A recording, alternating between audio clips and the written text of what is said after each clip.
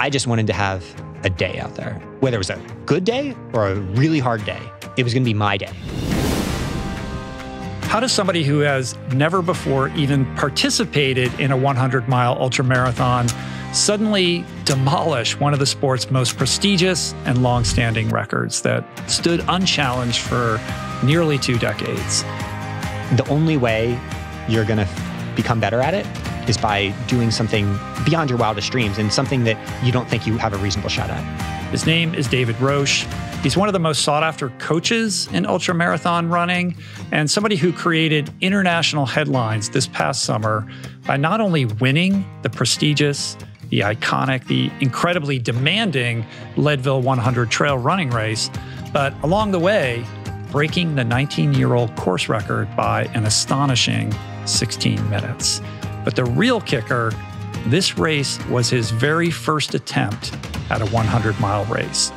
At the end of the day, we're all playing characters, so I need to choose a character that does believe and lean into that as hard as I freaking can, because that's going to be the one that sets the record.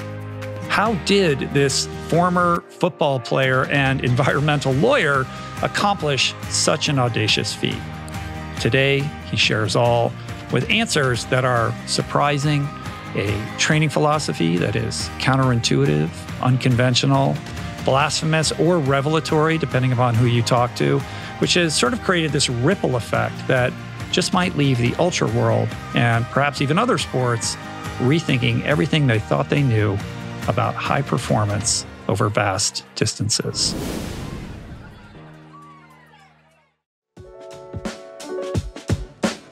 Today's episode is brought to you by the awesome organizations that make this show possible.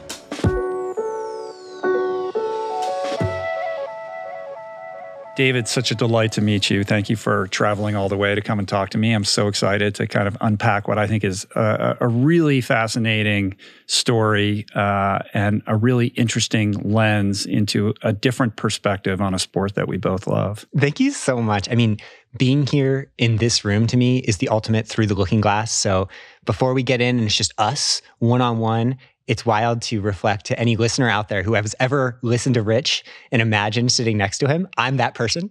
So no, thank you. When you reached out, I almost wondered, was this a dream? And so the fact that I'm here and you have a shirt on, probably not a dream at this stage. That's surreal, but also I feel the pressure now. Yeah, I have to you better live up to the hype. Yeah, you know, turn the tables. When you look around, it's it's what you see on the internet. I think. Yeah, exactly. Well, I'm supposed to be the nervous one. Now you're the nervous one. We're meeting. I'm always halfway. nervous. I'm always nervous. I always feel like it's a race when I do these things. It's that same kind of butterfly energy because you want it to be a great experience for the guest and also for the listener and the viewer. But you can't force it to be something that it doesn't want to be. You have to kind of let go at the same time. So it's this weird kind of energy that you have to bring to it where you want to direct it and you hold an aspiration for a certain kind of result while also having to let go of the result and just be present with the experience. And so there's obviously a lot of parallels with ultra running with that sport in general and your own kind of personal relationship with results. I've heard you speak about, that aspect of what you do specifically with respect to this Leadville race. Yeah, well, it's the ultimate act of vulnerability to be on the start line. Something like a podcast is similar to that, but basically anything we do in life that you're putting yourself out there, kind of just opening up, your wrists to people and just saying, here I am in any manner. And so I think sports is a wonderful metaphor for basically everyone going through anything in life because you get this opportunity. The cool thing about sports is you get this opportunity, and once you do it enough, you fail so many freaking times that you understand that the flip side of that can be love, right? That vulnerability just means love, and the downsides aren't that severe. So when I was on the start line of Leadville, I got a big kiss from my wife, Megan, and realized all right, time to be freaking vulnerable. This is my shot. And I knew that on the flip side of that wasn't going to be judgment or anything like that because I failed enough, So this race, for people who aren't familiar with you and maybe have never even heard of Leadville, because this is not a let's run, thread. Thank God. Thank God. We'll get into that in a minute. I want to hear a little bit about that. Oh, yes. But Leadville is sort of an iconic, very prestigious 100-mile ultra running race that takes place in Colorado at high elevation. I believe you start and finish at just a little over 10,000 feet. Yep. Over the course of these 100 miles, you will achieve an elevation gain of 18,000 feet. I think it's a little less. I think they overshoot it. I think they give us a little extra credit, but around there. A couple epic, very, very steep climbs along the way. And you set out with this ambition as somebody who is very experienced as a runner and a very acclaimed trail runner, but just not at the super long stuff. This was going to be your first 100-mile race, and you had this audacious goal of breaking one of the most celebrated and long-standing records in ultra trail running history, a record that has stood for 19 years. It's an audacious goal, especially for anybody, let alone somebody who's never run a 100-mile race before. And not only did you break this record, you broke it by 26 minutes, something like that. Yeah, right around there. Yeah, which is just, when I saw that, I was like, what is happening here?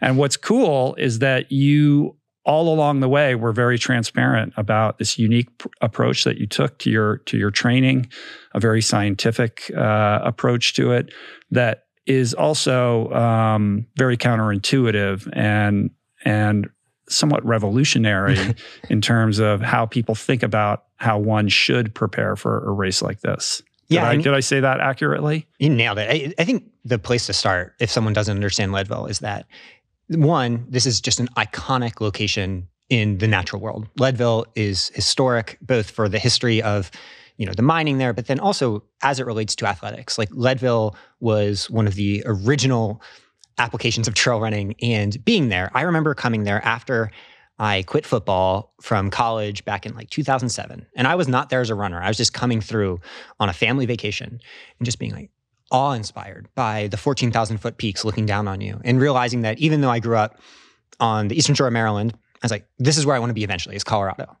And when we made our way out there and, I became a coach in this world and started doing longer races, thinking about, wow, not only do I have an opportunity to maybe do this one day, but then this record that everyone said might be unbreakable. It's like, actually, as someone that loves and respects the sport and place, what better tribute than to go out and try to, take a big swing and do it hopefully with love and respect. And so, my whole year was centered around this one goal, and there's some obstacles along the way, but the whole time Megan and I were just thinking, this type of shot is not something you can take lightly. It's also not something you should conceal. You should tell the world. You should put yourself out there, get that accountability and vulnerability, and see what happens. Yeah.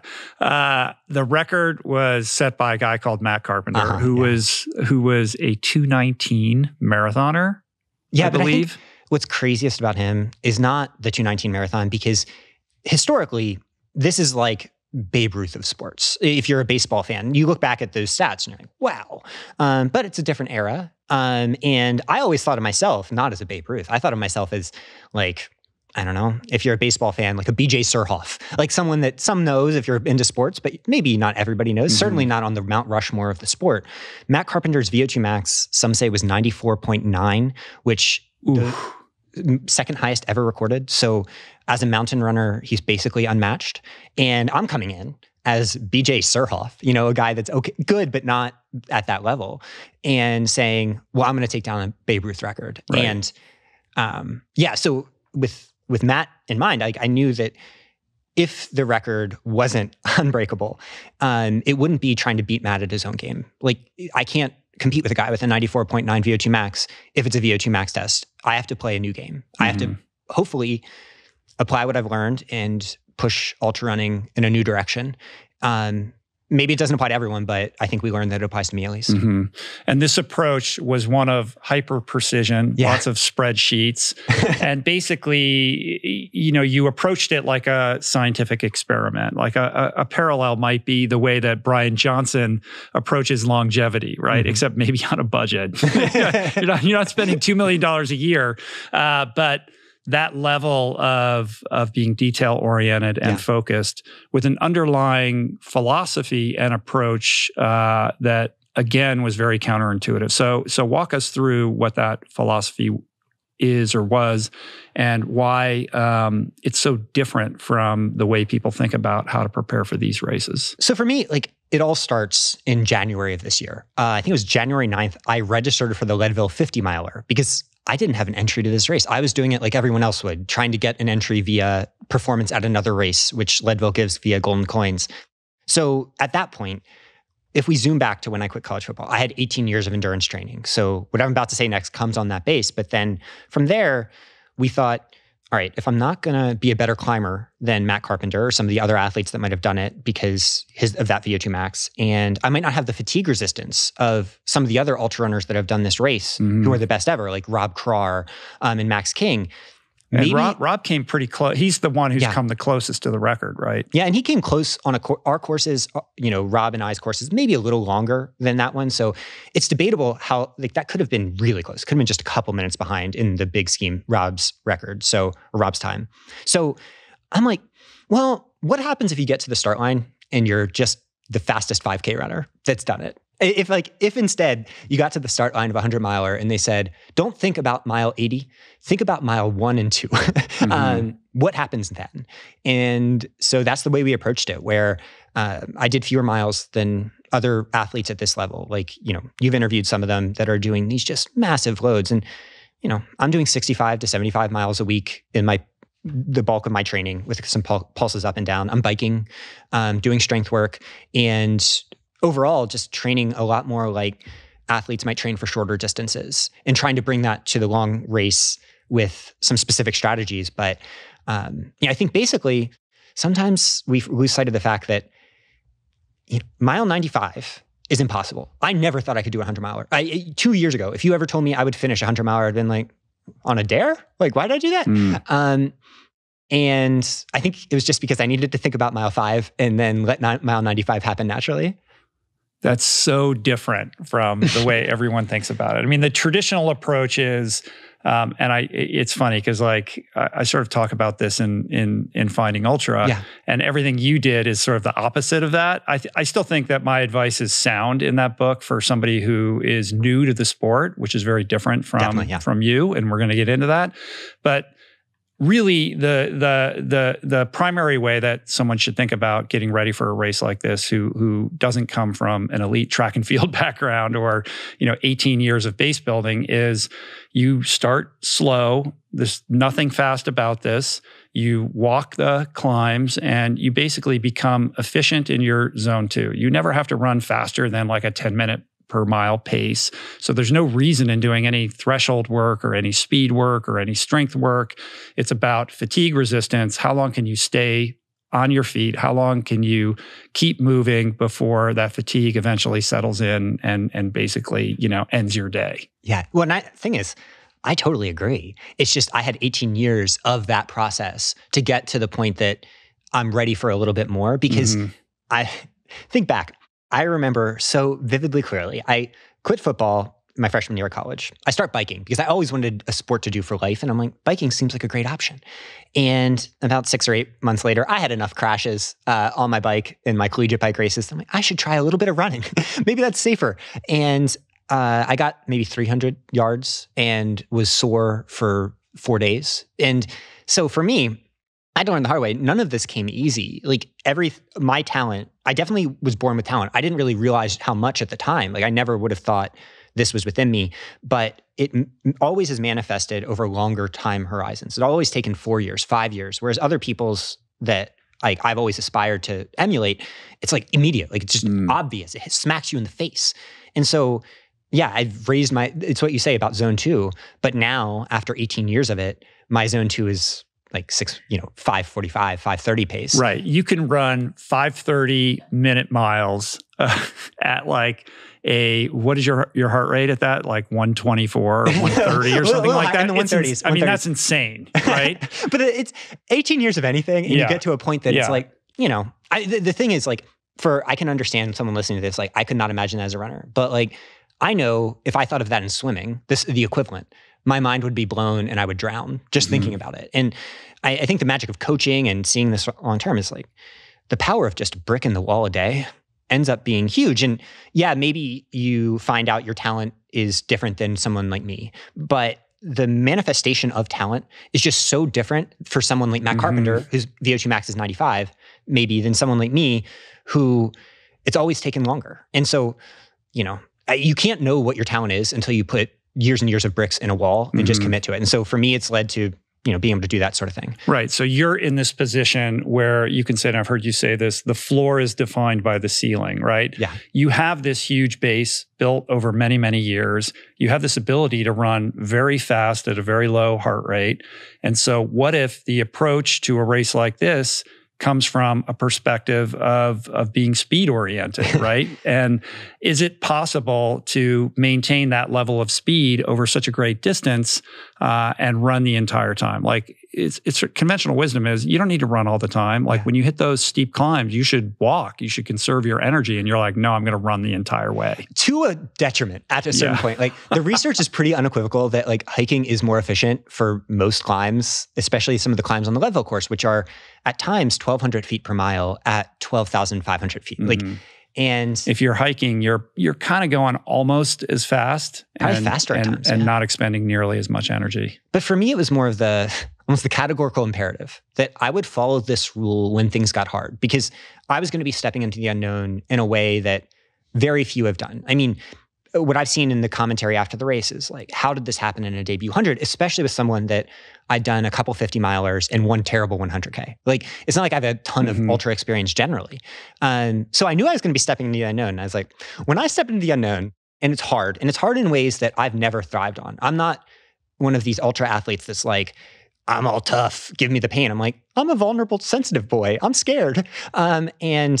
So for me, having a rule was actually a comfort blanket of saying, all right, if I'm not going to walk, it takes some of the decisions away. And when I'm in a place with low decisions, I can kind of just focus on enjoying the activity I'm doing and actually having fun. Because at the end of the day, that's what my goal is the course record is a means by which to like hopefully structure a fun day. Because it's a lot of time to be running. I want to enjoy it. Well, as this vulnerable, sensitive boy who announces this audacious goal to the world, back to like the Let's Run forums, like I'm sure, this wasn't received with, just praise and claps and applause and attaboys, right? Like there must have been a lot of people, especially like living in Boulder, the mecca of where everybody is all about high performance. There's a lot of judgment. It can be challenging to be in that. I can't imagine living there and being surrounded by all those people all the time who are so maniacally focused on goals in this way and come with a lot of opinions that they're not afraid to share. Yeah. That's where people modeling their vulnerability is so meaningful to me. Like people like Pete Holmes, who you've had on this podcast before, like he has been such a he's a comedian, for those that don't know, talks a lot about spirituality, and he is the most sensitive boy you could ever meet. Yeah. And I bet he gets millions of quote haters, both within comedy and outside. And so for me, seeing that and being like, all right, I am sensitive, those comments hurt. And it's okay though. So what's ended up happening over time is we have just tried to be open books on literally everything: training, life, good times, bad times, everything. And you learn in that process that you're going to get a certain amount of people that just absolutely despise your existence. And especially when you try to show up with like a modicum of love, And what's cool is I think a lot of it was things that happened this year. I went through an accident in April on my bike, and then we went through a social media shitstorm that, happens sometimes for semi-public figures around that time as well. And I realized after that I do like to lead with love, but I need to draw my circle of love a lot more narrow at times and try to tune it out. So there's, plenty of Let's Run threads, but don't visit is my suggestion to all. Maybe don't read those. Yeah, you had this bike crash in April. Yeah. Not a small one, like a pretty gnarly bike crash. But there's that, I watched that like little 10-minute documentary of you, and there's footage of you literally training and running with a sling. Yeah, that's one of those moments I'm like, do as I say, not as I do, to all the athletes out there. Yeah, so bike crash, just a car made a left turn in front of me as I was just riding straight. Every cyclist's nightmare, right? Like, and bike got launched. I don't remember this, but it says in the police reports 100 feet through the air. Got extremely lucky in the big scheme of things. Just a head injury and some broken bones. Most sad is that my bike broke. Like my dream bike. After all these years, I was able to get another one eventually, but that was sad. But no, I was there and first memory, and I'm still processing this, right? This is 4 months ago now, and is being like, is Megan okay? Because for some reason I was just fixated on the idea that she was with me. And I asked apparently like 12 times, as head injury patients do. And when I learned she was okay, it was just a dose of relief and realizing, all right, back to the grind. I've been here before. I've been at the bottom before. Let's rise back up. And I thought Leadville was off the table then. I thought it was totally off the table, but put on that sling, go do some hill strides and see what happens. How long were you sidelined before you could be active again? I was told I should sideline myself for a few weeks, but for listeners out there, sideline yourself. Listen to your doctors. Do as I say, not as I do. Yeah, exactly. Kind of thing. Maybe some of it comes from compulsion, but I think a lot of it came from, I rely on the life affirmation of athletics in any means. Like the same reason when I quit football, I started cycling. Like I feel physically sometimes as if I'm a restrained person, and athletics is my place to express myself. And like if it wasn't running, if it wasn't biking, it would be freaking rhythmic gymnastics. I don't care what it is. It would be something. And without it, it's not that I lose a sense of identity. It's that I lose such a huge dose of like joy in my life. And so, got back out there, and things came around. The hard part with head injuries is just the nonlinear part of mental health. And so that's the other thing that probably made a huge difference for me, is that this summer I grappled with mental health struggles that I haven't before. Like it was hard. And I specifically remember eating a piece of pizza and being like, oh, this is lame. And that's never a thought that's entered my mind before. It's like a truly depressed thought for me. Like a dulled experience of life, generally. Watching myself via a camera that was like just kind of bland, self-conscious, self-aware, and realizing I need to make a change in things, and I'm not sure if that's the head injury or just like the stage of life or whatever, but it coincided with then, things on social media and all of this. And through it all, I'm like, all right, I need to recommit. And like I've spent a lot of my life being scared of big events. I went 6 years maybe where I didn't race big races, which is one reason why a lot of people might have think this came from nowhere, because I didn't want to race athletes I coach, because I didn't want them to think, male athletes, professional men, because like, I don't want them to think I have a different approach. And it's like, you know what? Fuck all that. I need to actually shoot a shot and live by it and actually get vulnerable. Not this fake vulnerability that is, sounds good on a podcast maybe, but isn't it. I need to say a goal that when I fail, because I assumed I was going to fail on some level, though maybe I got to the start line with more confidence. Like when I fail, I'm going to get thousands of people in this little world saying, what an idiot, right? Like he never had a shot. But it's like, screw that. Life's too short. Yeah. You are on the line though. You really, that is true vulnerability, because you've made this announcement and opened yourself up to judgment and criticism. And then you have to actually show up and do the thing. There's a timeline. There's a ticking clock on the whole thing. And the problem is I don't even know what it entails. I know intellectually, like that's where science was such a nice crutch almost to lean on. But the whole time, when I signed up for the race, maybe I thought it was a 1% chance of getting the record, even though I wanted to go for it. Maybe at one point it got up to 25%, but never would I have bet the house on it. Yeah. And I was lining up for something where I'm like, not only will I probably fail, but I'll probably fail in the way all ultra athletes fail, which is vomiting on the side of the trail miserably in front of a lot of people, some that are cheering for me, some that are rooting against me. And it's a two sides of the coin thing, this idea that you would never run a 100 miler, because on the one hand, Obviously, if you'd done them, then you would have that experience, which would inform your training and your mindset, et cetera. But on the other hand, you approached it with this sort of informed naivete, right? Like, well, because I haven't done it before, then I'm not burdened by, those experiences, good and bad in the past. And I can just approach it from this, place of kind of awe and wonder instead. Yeah, well, we have a young kid. And like everybody with a young kid, we've watched a lot of our shows. And the main one for baby Leo in the first year was Moana. And one thing I remember thinking very specifically before the start of the race, understanding what I was getting to, was that if you told Moana what she was about to go through, she probably wouldn't have ventured off that island. Like, you kind of have to. Well, isn't this true of any hero's journey? Yeah, exactly. Yeah, the Joseph Campbell stuff. Like, that's one reason I do lean on things like myth and the way that these thinkers outside of running talk about journeys to understand something like an ultra, which if it is life in a day, as people say, then trying to set an unbreakable record, you got to lean into stories from, prehistory rather than maybe athlete stories who I don't really identify with. Like, there are people who are my idols in sport as it relates to what can accomplish. Jim Walmsley, Courtney DeWalter, these heroes of ultra running. I am not them. Like, there's no part of me that feels like them. The stories they tell, how they train, it's just not who I am.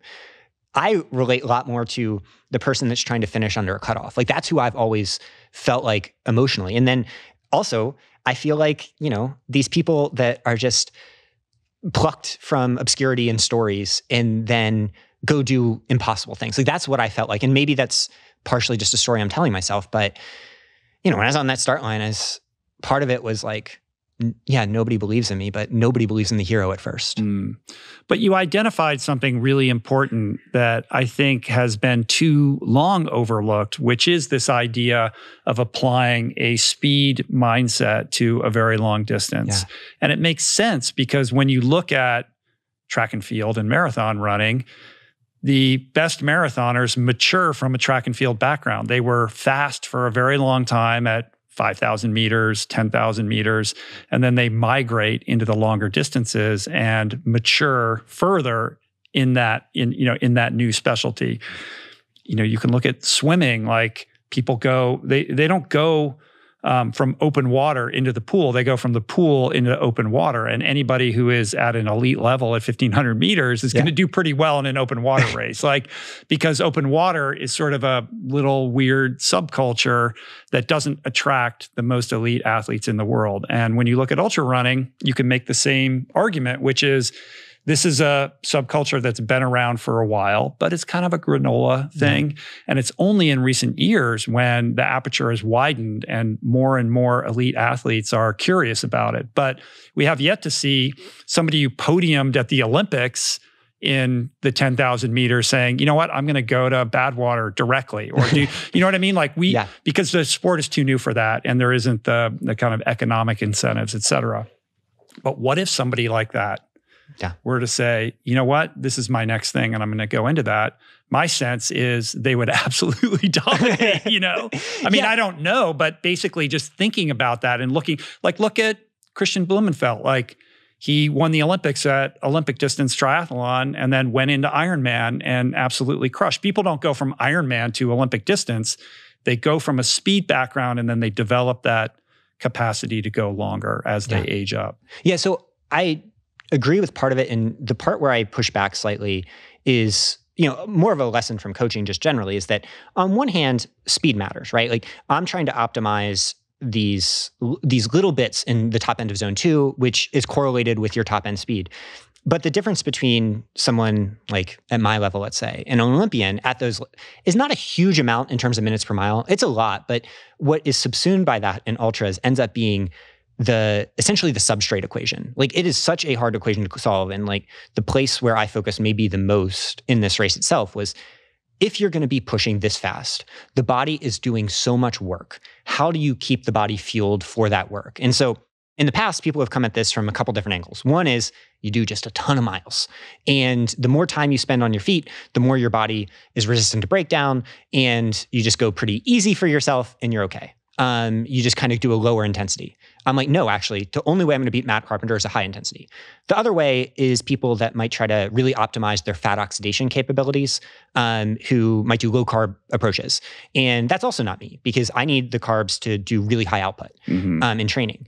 And so the hard part for some of these athletes that might come from the Olympics is essentially, I was taking in 500 to 550 calories an hour and doing it at high altitude where you're so at risk of GI distress. And that basically the logistics end of ultras require so much failure almost to learn. So that's the one place that I do have a big advantage is, one, I've coached so many pro athletes. So I've gotten to learn from other people that have done way better than I have at a lot of different things. But two, I've screwed up myself for so many years that now I'm like, all right, I can do this up and down mountains. Yeah. So the idea being, if I'm going to run in the higher end of my zone 2 over 100 miles, I mean, we're talking like 6-minute pace, right? Like at Leadville, I'm going to have to figure out how to fuel myself without GI distress. And what you do is so interesting. You're like, well, most people are taking in 60, 90 grams of carbohydrates an hour. But you look to these studies with cyclists and realize, like, what if we raise the ceiling on that? Is it possible to consume upwards of 100, 120, maybe even 150 grams of carbohydrates an hour without GI distress that will then, basically ameliorate that breakdown aspect of this? And I think nutrition and your body's ability to assimilate those calories without GI distress is something that every endurance athlete knows about, and they kind of practice it, but they don't prioritize it in the way that you did. Like, you put this front and center, like, this is what I have to figure out if this is going to work. Yeah. And it gets back to, like, there's an equation that I have to solve that is maybe one of the hardest equations out there, and maybe one that, of the major commentators in ultra running, I'm not sure what the percentage would have said that I could have solved this equation, but it's probably pretty small, which is, how do you push hard enough to break this record that's considered unbreakable by someone that theoretically, if we measured us both in the lab, is way better than I am on a raw level? It's, I need to be able to push harder than he did, which at the, when you're starting to push up toward the top end of zone 2 and even into zone 3, you're burning a massive amount of glycogen all the time. Like, you have to have fuel going into the fire constantly. And, so for me, as I approached it, I'm like, all right, if I need to do that, then I need to figure out, how can my body assimilate that much? And so there's been some studies in just the last few years that have looked at this, and they found that 120 grams per hour can be, tolerated. That's like 480 calories an hour. But the most interesting uncontrolled experiment in the world is happening, which is the cycling pro peloton, where the wattage numbers that they're putting out are going wild, especially fatigue resistance, like you mentioned earlier. And when you talk to coaches behind the scenes, and they're honest with you. So I've gotten conversations with people that would know if there was cheating going on, I assume, at least I hope. And they're saying, no, actually, the peloton for the most part is clean. What it is people are taking in more calories than the studies. I did notice that watching the Tour de France this year. It's like, wild. that was something that was discussed a lot with Pogačar, like learning how to eat more. So he's constantly like consuming calories the entire time. Yeah. And maybe I'm being naive when it relates to cycling, but for me, I'm like, I at least know that the data that Precision Fuel is putting out, which they publish all their athletes' data on just Instagram. And they said that Victor Campenaerts, who won stage 18 of the Tour de France, got up to 150 grams per hour and was averaging 132 in this unexpected win. And I'm like, well, I'm also trying to do an unexpected win. He's putting out a massive amount of power. And, if the studies are amazing, but they're always going to lag behind elite athlete practice, because how many times are you going to get to study hour 13 of Leadville at this pace? Like, you just can't. And so I was like, well, if I'm taking a big shot, I need to take risks, not just in the saying of the shot. Like, this isn't an intellectual exercise. This is a substrate cellular exercise. And so Megan and I were like, how can we do this? And so I actually looked to a totally other world, which is the world of competitive eating, and how they train their stomachs. And I think that was probably maybe another way that I hopefully push the field forward, is that you don't have to do this just by taking in a ton of gels. You can do this through other means of getting your stomach to tolerate the volume. Because the question becomes, is the capacity to consume that many calories per hour something that's just fundamental and unique to certain people, or is this something that can be trained, right? And then looking to like, well, let's look at the guys who eat like 5,000 hot dogs in an hour, and what are they doing? Yeah, well, I mean, the kind of scary part is, I'm keep referencing Scott or Matt Carpenter's VO2 max, being like, I'm no Matt Carpenter, I'm an everyman. Maybe if we could actually measure GI talent, if we had some number for GI talent, that kid that was playing football when I was 16 and was 60 pounds heavier than I am now, maybe what he had all along was an ability to drink protein shakes because he had GI talent. And that same GI talent is manifesting now in this manner that's very strange, but points out the weirdness of talent. But I also think it just points out that, we all have different abilities, and finding what those are is cool. But I think the GI system is essentially, we have this magical process within our bodies where a woman who is 4'6" tall or a man who's 6'4", they both basically have the same caloric capacities over what they can do per hour, because our GI systems are just these wonderful tapestries of carbohydrate absorbing ability. But the problem is when you put that many gels down your throat, it's very easy for them to come up in a very bad way. So what did you learn from the world of competitive eating, and how did you actually train yourself so that you could increase your ability to take in so many calories? Another do as I say, not as I do moment for the listeners. So I would focus on their use of fluids primarily. So what they do, is my understanding, is like they're not doing it with hot dogs all the time, because that wouldn't necessarily be, good on the GI system either. They're using large amounts of quantity of fluids to train this. So what I would do on a run is like have 48 ounces of fluid all at once, sometimes periodically, or take in 3 40-gram of carb gels, so 120 grams of carbs all at once, or do both at the same time. And hopefully, I think what happened is that gave my stomach an ability to tolerate the bloat. And then the cool thing, to get a little more scientific, is some of the rationale for GI training specifically is that the cell lining in the gut has very rapid turnover. And there's a certain amount of epigenetic signaling that's passed down from cell line to cell line. So over time, these little types of interventions are actually a learned trait that can be developed. The question is, how long does that need to be? Because I've been doing this for years. Or is this the type of adaptation that can happen fast because the turnover's fast? And so did you notice a marked improvement in your ability? Like if you're like, okay, let's see how much fluid I can drink on this run without throwing up or whatever. And then 2 months later, you're like, oh, that doesn't cause me any distress anymore when it once did. Yeah, absolutely fundamental change almost immediately, like within weeks. And so for any listener out there, you need to be really careful about electrolyte balance. Like, I'm having nightmares about people that like overhydrate. Hyponatremia. Yeah, and you need to be careful about that. Like I'm doing this when I actually have fluid needs and I'm monitoring my electrolyte. I know my electrolyte losses, but the change was pretty quick. And then I found over time that needed to be coupled with, so that was one part of the equation, is solving for the bloat and the body's almost inclination to reject. With what happened to me in the first long race I tried. So I hadn't done a race over 50K until last year. And then I entered this race and I took a specific type of gel and immediately had what ultra runners have sometimes, which is rejection of it. And that was eye-opening to me because I learned I need to figure out a way not just to get these in, but to stop the rejection of them, which happens not in the GI system, but happens on your palate itself. And that was the next part that like I have an advantage and we all have an advantage over athletes of the previous generation is the current nutrition products are designed so that they're not like, Matt Carpenter out there taking in these viscous gels that are just really hard to get down. We have an approach that if you do it, you can slurp them and essentially figuring out a way to get this down past my palate so that there was no chance of rejection.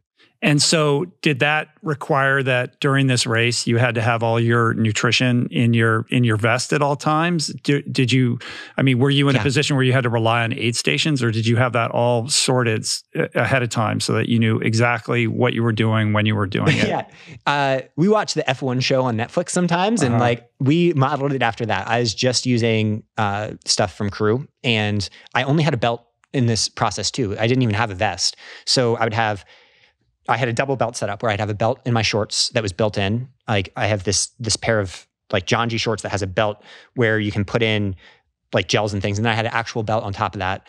And I'd be carrying 8 gels at any given time and 2 bottles, one in my hand, one in the back of the belt.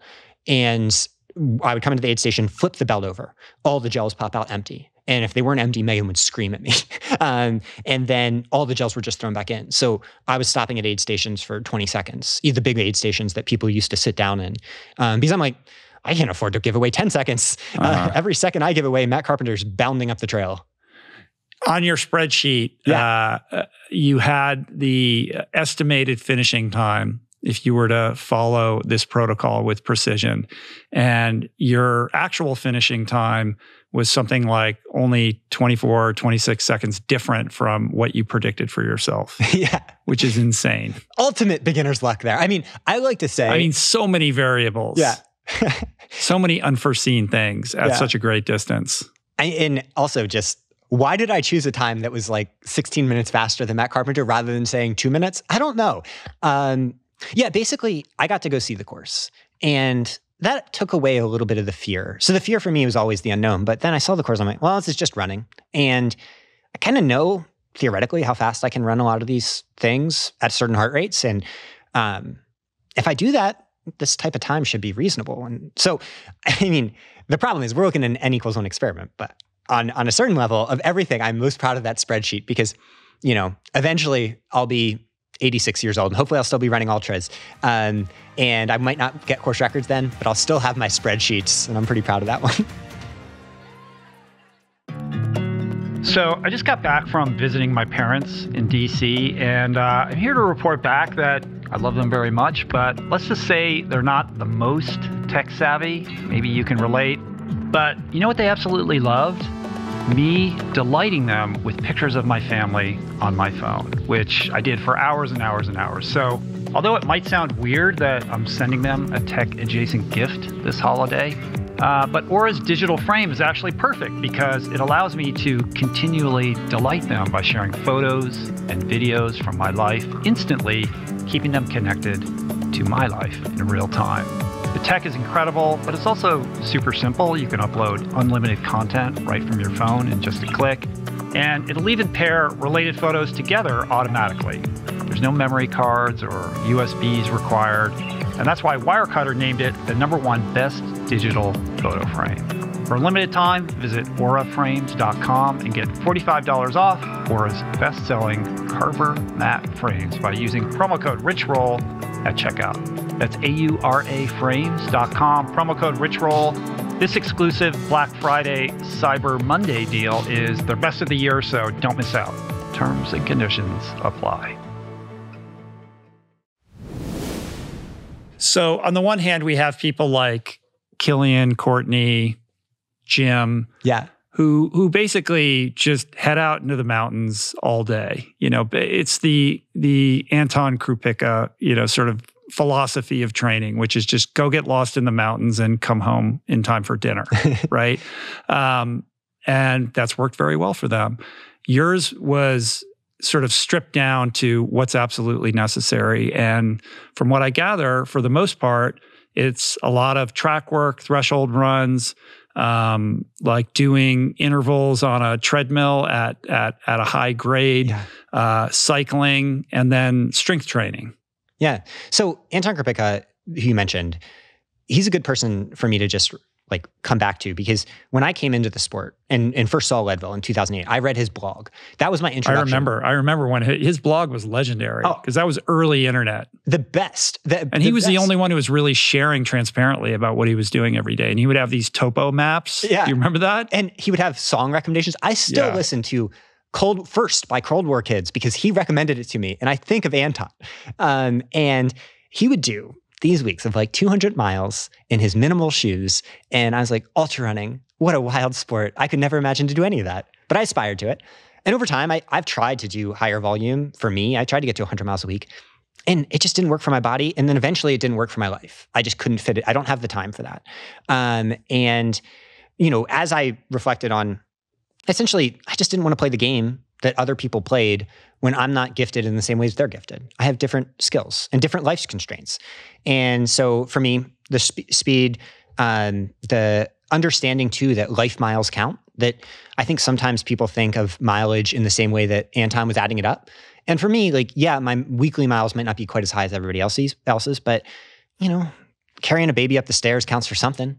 That adds miles. And I guess the part of what I learned in this process is like in a specific way, I've always had this theory that if we could add up what the actual mileage you get in life, it's not that that takes away from your miles. It's that you're actually adapting as if you're doing more, as long as it's within the running context. And so, in that framework, like strength training was really important to me too, where we got our first squat bar, and it's the first time I've squatted since I was a football player. And I'm embarrassingly weak now, but I still do it. And kind of essentially focusing on all the little things, focusing on the training little things, the fueling little things, and then also the little edges of performance science, like sodium bicarbonate before hard workouts, which is baking soda, but by fancy marketing, post-exercise ketones to improve, blood responses to training, slightly higher protein, things like that, just to round it all together. Well, I want to talk about each of those. So suddenly everyone's talking about bicarb as like this, panacea, right? Yeah. Which is essentially baking soda, but it has been demonstrated to kind of buffer fatigue, right? Killian's used it. I think the Pro Peloton uses it.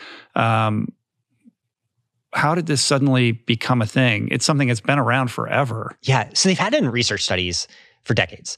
And essentially this company, Morton, figured out a way to encapsulate it so it's a little bit more easily absorbed by the GI system. So the problem before is, I hope this is okay, we call it bicarb cholera, where you take like baking soda, let's say, without this encapsulation form, and you find yourself going to the bathroom literally 50 times on the trails. Not something you want. But this way of encapsulating and then having it with a hydrogel seems to get into the system more easily for most, and it buffers acidity within your body. So when you produce lactate, it's accompanied by a hydrogen ion, and thus reduces your lactate levels or helps you sustain slightly higher lactate levels. There's a little bit of debate exactly how it works in different athletes. But the crazy part is I started getting this opportunity to coach professional track athletes. And the way I like to learn is never to rely on myself or rely on studies. I like to talk to the best coach in the world. So I reached out to some people, and they started telling me about this bicarb because I was the ultimate skeptic. I was like, no. So baking soda, no. I'm just always, I didn't think it was reasonable. I was like, suddenly grandma's remedy is like, No.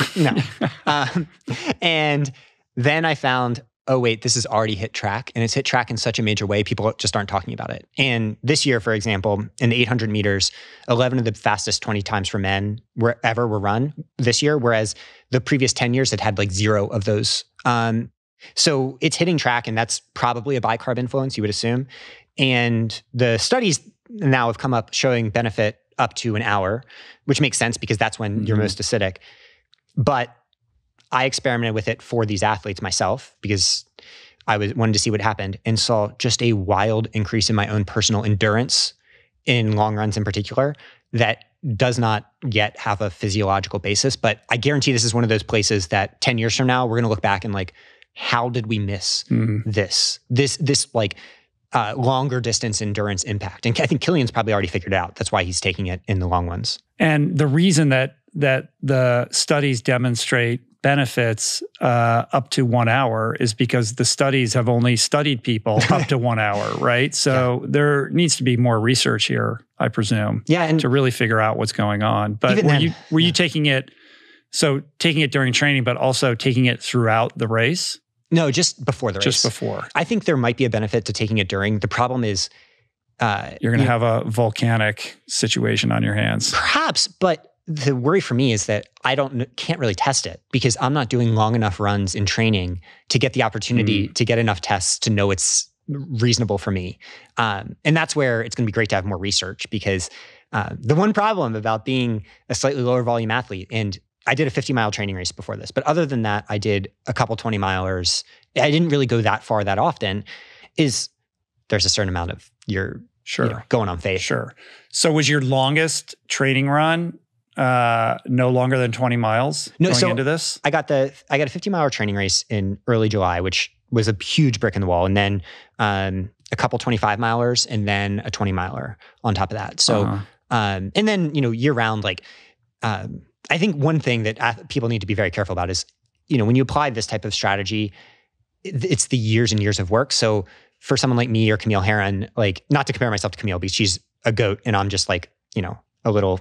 You're so self-deprecating. No, Rich, thank you. It's so wild to be here. But like, at the same time, I mean, if you're aware a little bit of the ultra narratives, like, I still, even after the fact, I can't help but sometimes look at the comments and people are like, this is impossible. This is like, how did this person do this? Like his score of rankings is this, and then he did this. So, I mean, yeah, I love myself, but also I try to be realistic about it. I appreciate the humility, but I think it's okay to be like, yeah, I did a cool thing. Yeah. I deserve to, stand atop that platform for that performance. Yeah. No, you're right. I mean, I think the hard part is often the people that model athletic achievements that blow my mind seem to have such a natural confidence to them about their abilities athletically. And kind of the opposite of my baseline, where even athletically, I'm like, oh, I don't know if I'm the guy. Which, maybe now I need to transition that narrative a little bit in my head. But how does that square with the guy who sets the audacious goal? Oh, I'm playing a character, Rich. So, deep down there must be, a reservoir of confidence that, maybe, you feel reluctant to like voice, but certainly you don't set a goal like that unless you have an adequate amount of self-belief in your ability to accomplish it. Data is my confidence, right? Like the spreadsheet is my confidence that I know at the end of the day that my brain is not going to be what gets me this, though maybe what I learned on that day is that my brain was the superpower all along. But, throughout the training, I would look at my numbers and be like, those numbers can do it. Those numbers can do it. Those numbers can do it. And having faith in that, like faith in the science aspect mixed with kind of the spiritual aspect of being like, it doesn't matter if my tendency, if I think my character is to not believe. At the end of the day, we're all playing characters. So I need to choose a character that does believe and lean into that as hard as I freaking can, because that's going to be the one that sets the record. Like maybe you just need to put a name on that avatar, like the Iron Cowboy. You know what I mean? There's James and then there's the Iron Cowboy, or there's David Goggins and then there's Goggins. They adopt a sort of superhero nom de plume, for the purposes of so that they can create distance between the vulnerable, like sort of actual self and the performative self who's trying to do something very hard. I like it. So we have Superman with the cape, and I can be sensitive boy with the chafed penis at the end of the race. That's right. Yeah. I want to talk about that. My favorite in doing the research, there was a hilarious article, my favorite article that was written about what you did. And hold on a second, I wrote it down here. It's it was on a website called Defector, and the headline of this article was how David Roche nearly ran his dick off and maybe changed ultra running in the process. And I was like, well, I'm reading this article. Oh my God, I'm getting chills. This is truly insane. So Defector, literally my favorite website. And it was called Deadspin before. So Deadspin went through. I didn't realize that. I knew Deadspin. So all those writers quit and started Defector. And literally my favorite site. And first day subscriber. And when I got contacted by that writer and saw that came out, and like, that is what I want my legacy to be. Sensitive Boy wants his legacy to be a Defector article when saying I nearly ran my dick off. Like, that is everything to me. Yeah. Meaning basically that you got some insane chafe down there. That became problematic. That's probably a place where experience would have helped, right? Like, instead of letting it happen, I should have saved something. Thankfully, to listeners, I'm okay. I'll survive. Psychologically, I might never be the same, but physically, I'm okay. All right, let's talk about the exogenous ketones. Yeah. Where does this come into play? Where's your head around like what's effective here, what's hype, and what's your experience? So I think it's pretty settled now, both in research and practice, that before and during, it is not necessarily beneficial unless there's some ultra protocol that's not really shared publicly. So the studies are generally finding that for short events, it's kind of the reverse bicarb. It causes slight decreases. You're not improving in a time trial when you take it before. And during, usually it's about a wash. And the couple times I took it during, the lights were out. I don't know exactly what the cause was there. There's some theories for you need to have a lot of carbs on board to really make the most of it or be more fat adapted than perhaps I am. So people use it for that and it can work for them fine, but it's perhaps not I think necessary for everyone. But where the science is kind of wild now is in post-exercise use. So this really started to gain steam last year, where, again, I was a ketone skeptic because Ketone IQ reached out like 6 or 7 years ago when they first started and asked, hey, do you want some of this? And gave these wild claims. And I was like, this seems weird to me. No. But then you see more and more athletes take it. And then last year, these studies came out that showed taking it after exercise, basically, if they overloaded athletes with 6 days a week of 2 by daily training sessions, they couldn't overtrain them when they were taking post-exercise ketones in the same way that if they weren't. So there was some recovery benefit. And then another study came out that showed post-exercise natural EPO production, so your body's ability to produce red blood cells, increased by 20% taking them post-exercise. So there's some interesting wrinkle happening here in human physiology that we don't fully understand the exact method of. And that's what's wild and a cautionary thing for me is we're hacking an evolutionary process that was developed over millions of years. Right. And you don't do that without some downside. There's always another aspect of this, right? And so what is that? And maybe we don't know. We don't know for sure, but there's some theories that Megan has just from seeing athlete blood work that there could be effects on the endocrine system, particularly testosterone production. So more data is needed, but there's one little study that didn't get any traction that found decreased circulating testosterone in people taking exogenous ketones. So that's interesting. Yeah. The sort of hybrid athlete bro culture might need to get that memo. Well, they might be taking testosterone from other means. Yeah, that's probably true. Just kidding. I uplift everything as long as you're not competing in an event, clean sport. But yeah, I think the interesting part for me is that when I started taking them, I definitely felt, which was last year, I felt that, all of a sudden my recovery has improved. Because I'm fighting father time, like every athlete is to a certain extent, where I hope I have a lot more years in this, but my peak power wants to go down. And I felt all of a sudden that my body was able to sustain more and sustain better with just taking ketones after exercise 3 to 5 times a week. They definitely work. I mean, there's a reason why the pro peloton is, pretty much universally on them, and they're consuming it during stages, right? Yeah. And I just know from my own anecdotal personal experience that, when I take them, like I feel like I can ride my bike all day and I don't feel hungry, and I'm less inclined to take calories on. So I think the question becomes, what is the ultra protocol? What is the longer distance protocol? And that's the place where I can't get cycling coaches to open up. Like I haven't gotten anyone to go on the record and say, how are you using this? And it's hard because they want to just keep it proprietary, and so they have a competitive edge. Yeah. They clearly think it works in the manner they're taking it. And my guess is they're taking it in such a cocktail with carbs and other sources of benefits that it is a little more complicated than, hey, take a ketone at hour 2 of your event. And I haven't cracked that code as a coach yet of helping athletes on that journey and figuring out what works more generally. And I know for myself, at least, when I did do it, it was just wild how much my body didn't respond. So, I use it in that narrowly tailored way. But Megan, very specifically, at the 50 miler, she snuck one into my little race bag so she could give it to me at the finish because she knew I would finish that 50 miler and not want to register for the 100 because that's the only way I got in. I finished the 50 miler, sure enough, and was like, Megan, I don't want to do 100 miles. 50 is way too far. And she said, David, take these post-exercise ketones and sign up no matter what. Right. And then you take them and you're like, actually, I feel better now. I will sign up, right? Maybe that's the secret. What can we extract from your coaching expertise and your personal experience around what is universal and what is very personal? Like you just spoke about your kind of like unique response to exogenous ketones.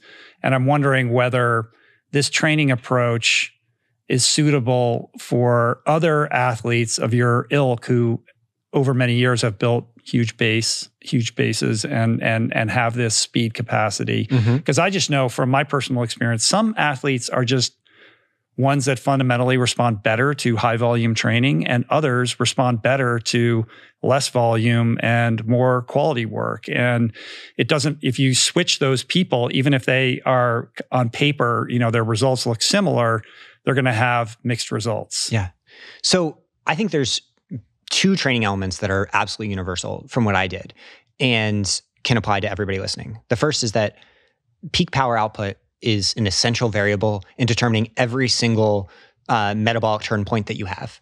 And it's wild in both the studies and the real world that if you take someone and measure them, let's say on a 30-second hill stride, and correlate that with their paces everywhere else, there will be a direct correlation across their career.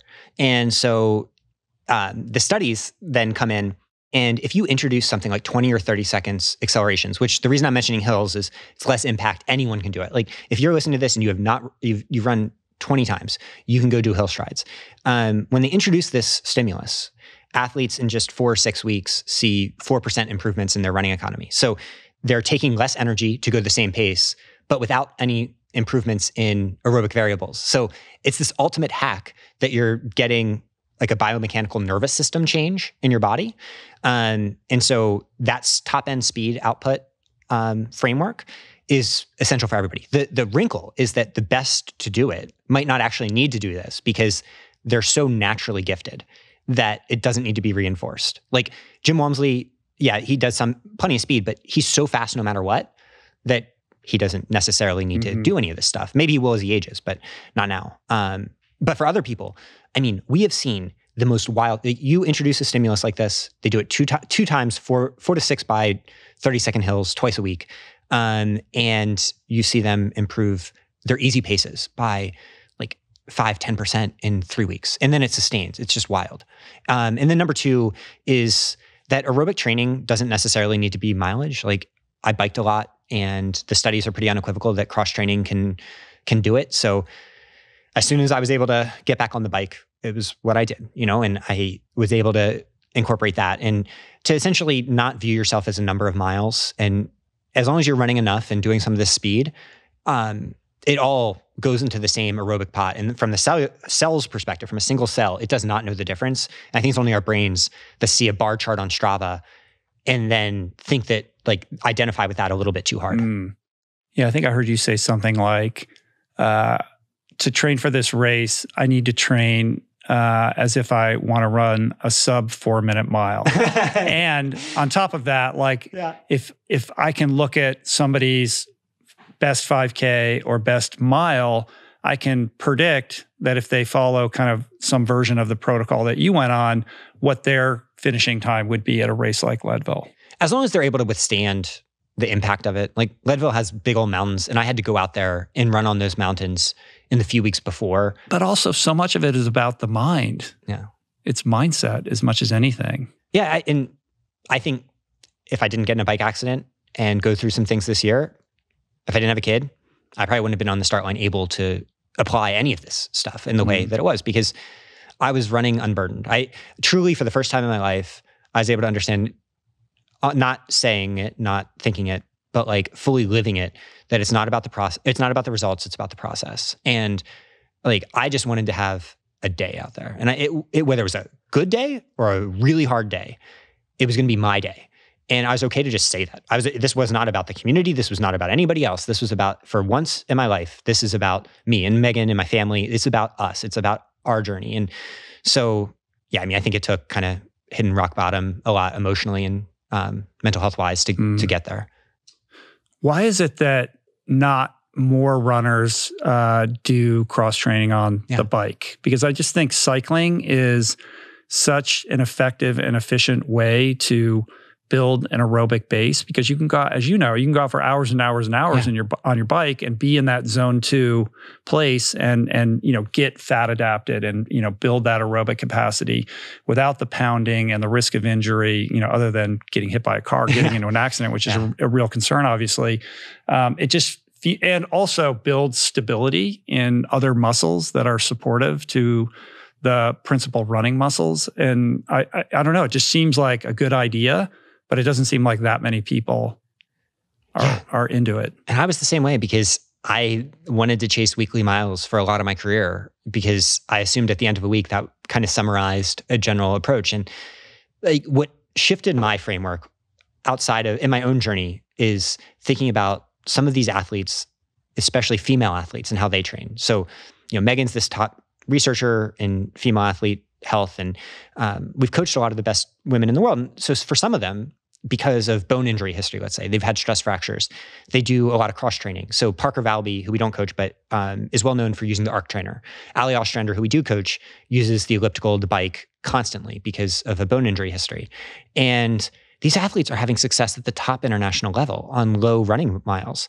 And I think sometimes the worlds come from the other end. It's like, oh, well, this male athlete's out here running 160 miles. We should all try to emulate them unless we can't. And then we should do a dumbed down version of it that includes cross training if we have to. And as I aged and, as I saw this growth, like Megan essentially was like, do it the other direction. Like these athletes are having success beyond what they ever done before. Maybe it's because they're doing that, not in spite of it. And so, yeah, I love biking and I do a lot of Zwifting indoors. And I was like, all right, sounds fun to me. And so I run 5 days a week, and it's replaced by biking. And I just had to be comfortable with, if I do something like this, people are going to go look at my Strava and comment on Let's Run. This guy doesn't do anything. This guy sucks. This guy's a piece of shit. Or you're secretly training and not posting it on Strava, right? Yeah. That's a big one. Well, I got sent a thread recently that said, if David can do this, why doesn't everybody go do this? Like just in terms of performing well, because like he's only doing 70 miles a week. He's not, and I'm like, it's a little more complicated than that, but at the same time, I think it's a little more approachable and particularly with age or, 100 miles a week is so many miles. It is so much running and mixing it up, I think is a really good thing. Yeah. I mean, I can't help but think, when that's sort of the standard, a minimum of 100 miles a week, and then you look at, you kind of canvas the history of ultra running, there aren't very many high performers that are able to maintain high performance for very long, right? Yeah.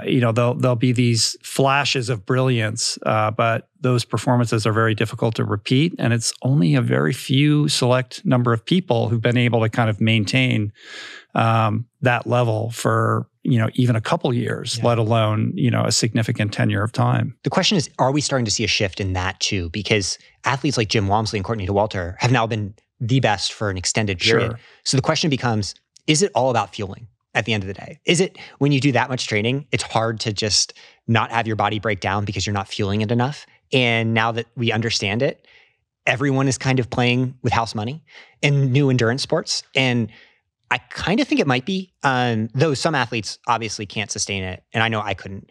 But I think what we're seeing is sometimes that confounding variables in endurance sports end up being seen as the driving variables in ways that they're not. So I think weekly mileage has been a red herring for a really long time, that we're looking at that.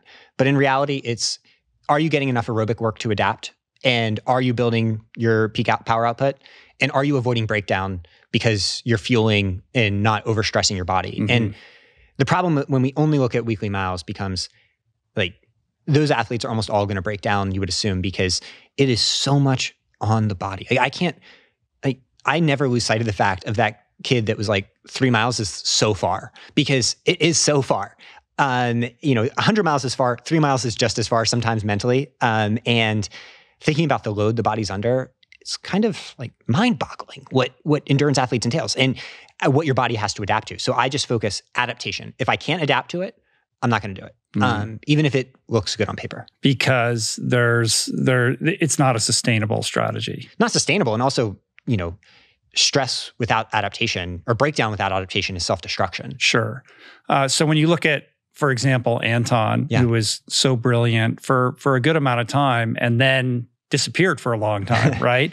But he was riding his bike long distances and climbing and doing all sorts of different things. And, I would sort of check in and see what he was doing. And I never thought this guy's ever going to come back to the sport, let alone at the highest level. But sure enough, the other year he did come back and acquitted himself beautifully.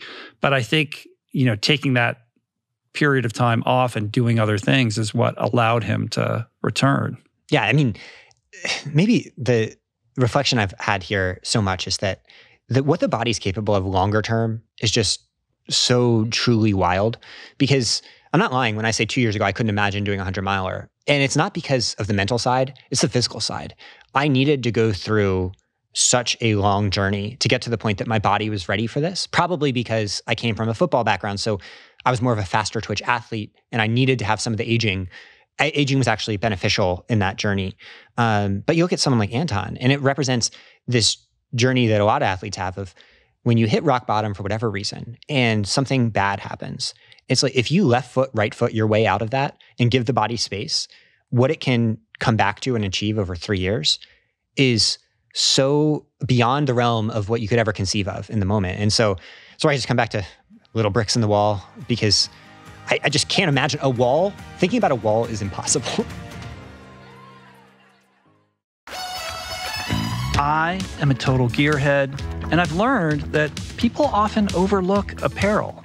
But what you wear isn't just clothes. It is, without a doubt, technology that can make or break a performance. And I can tell you that On is innovating in this space like no other with next-gen premium fabrics and just this heightened level of sophistication and intentionality previously unheard of that puts them just miles beyond the competition.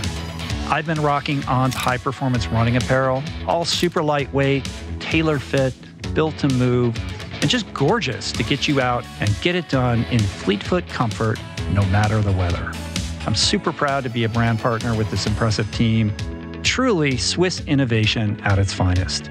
To get you moving, On is offering an exclusive 10% discount. To redeem, head over to on.com/richroll and sign up for On's newsletter.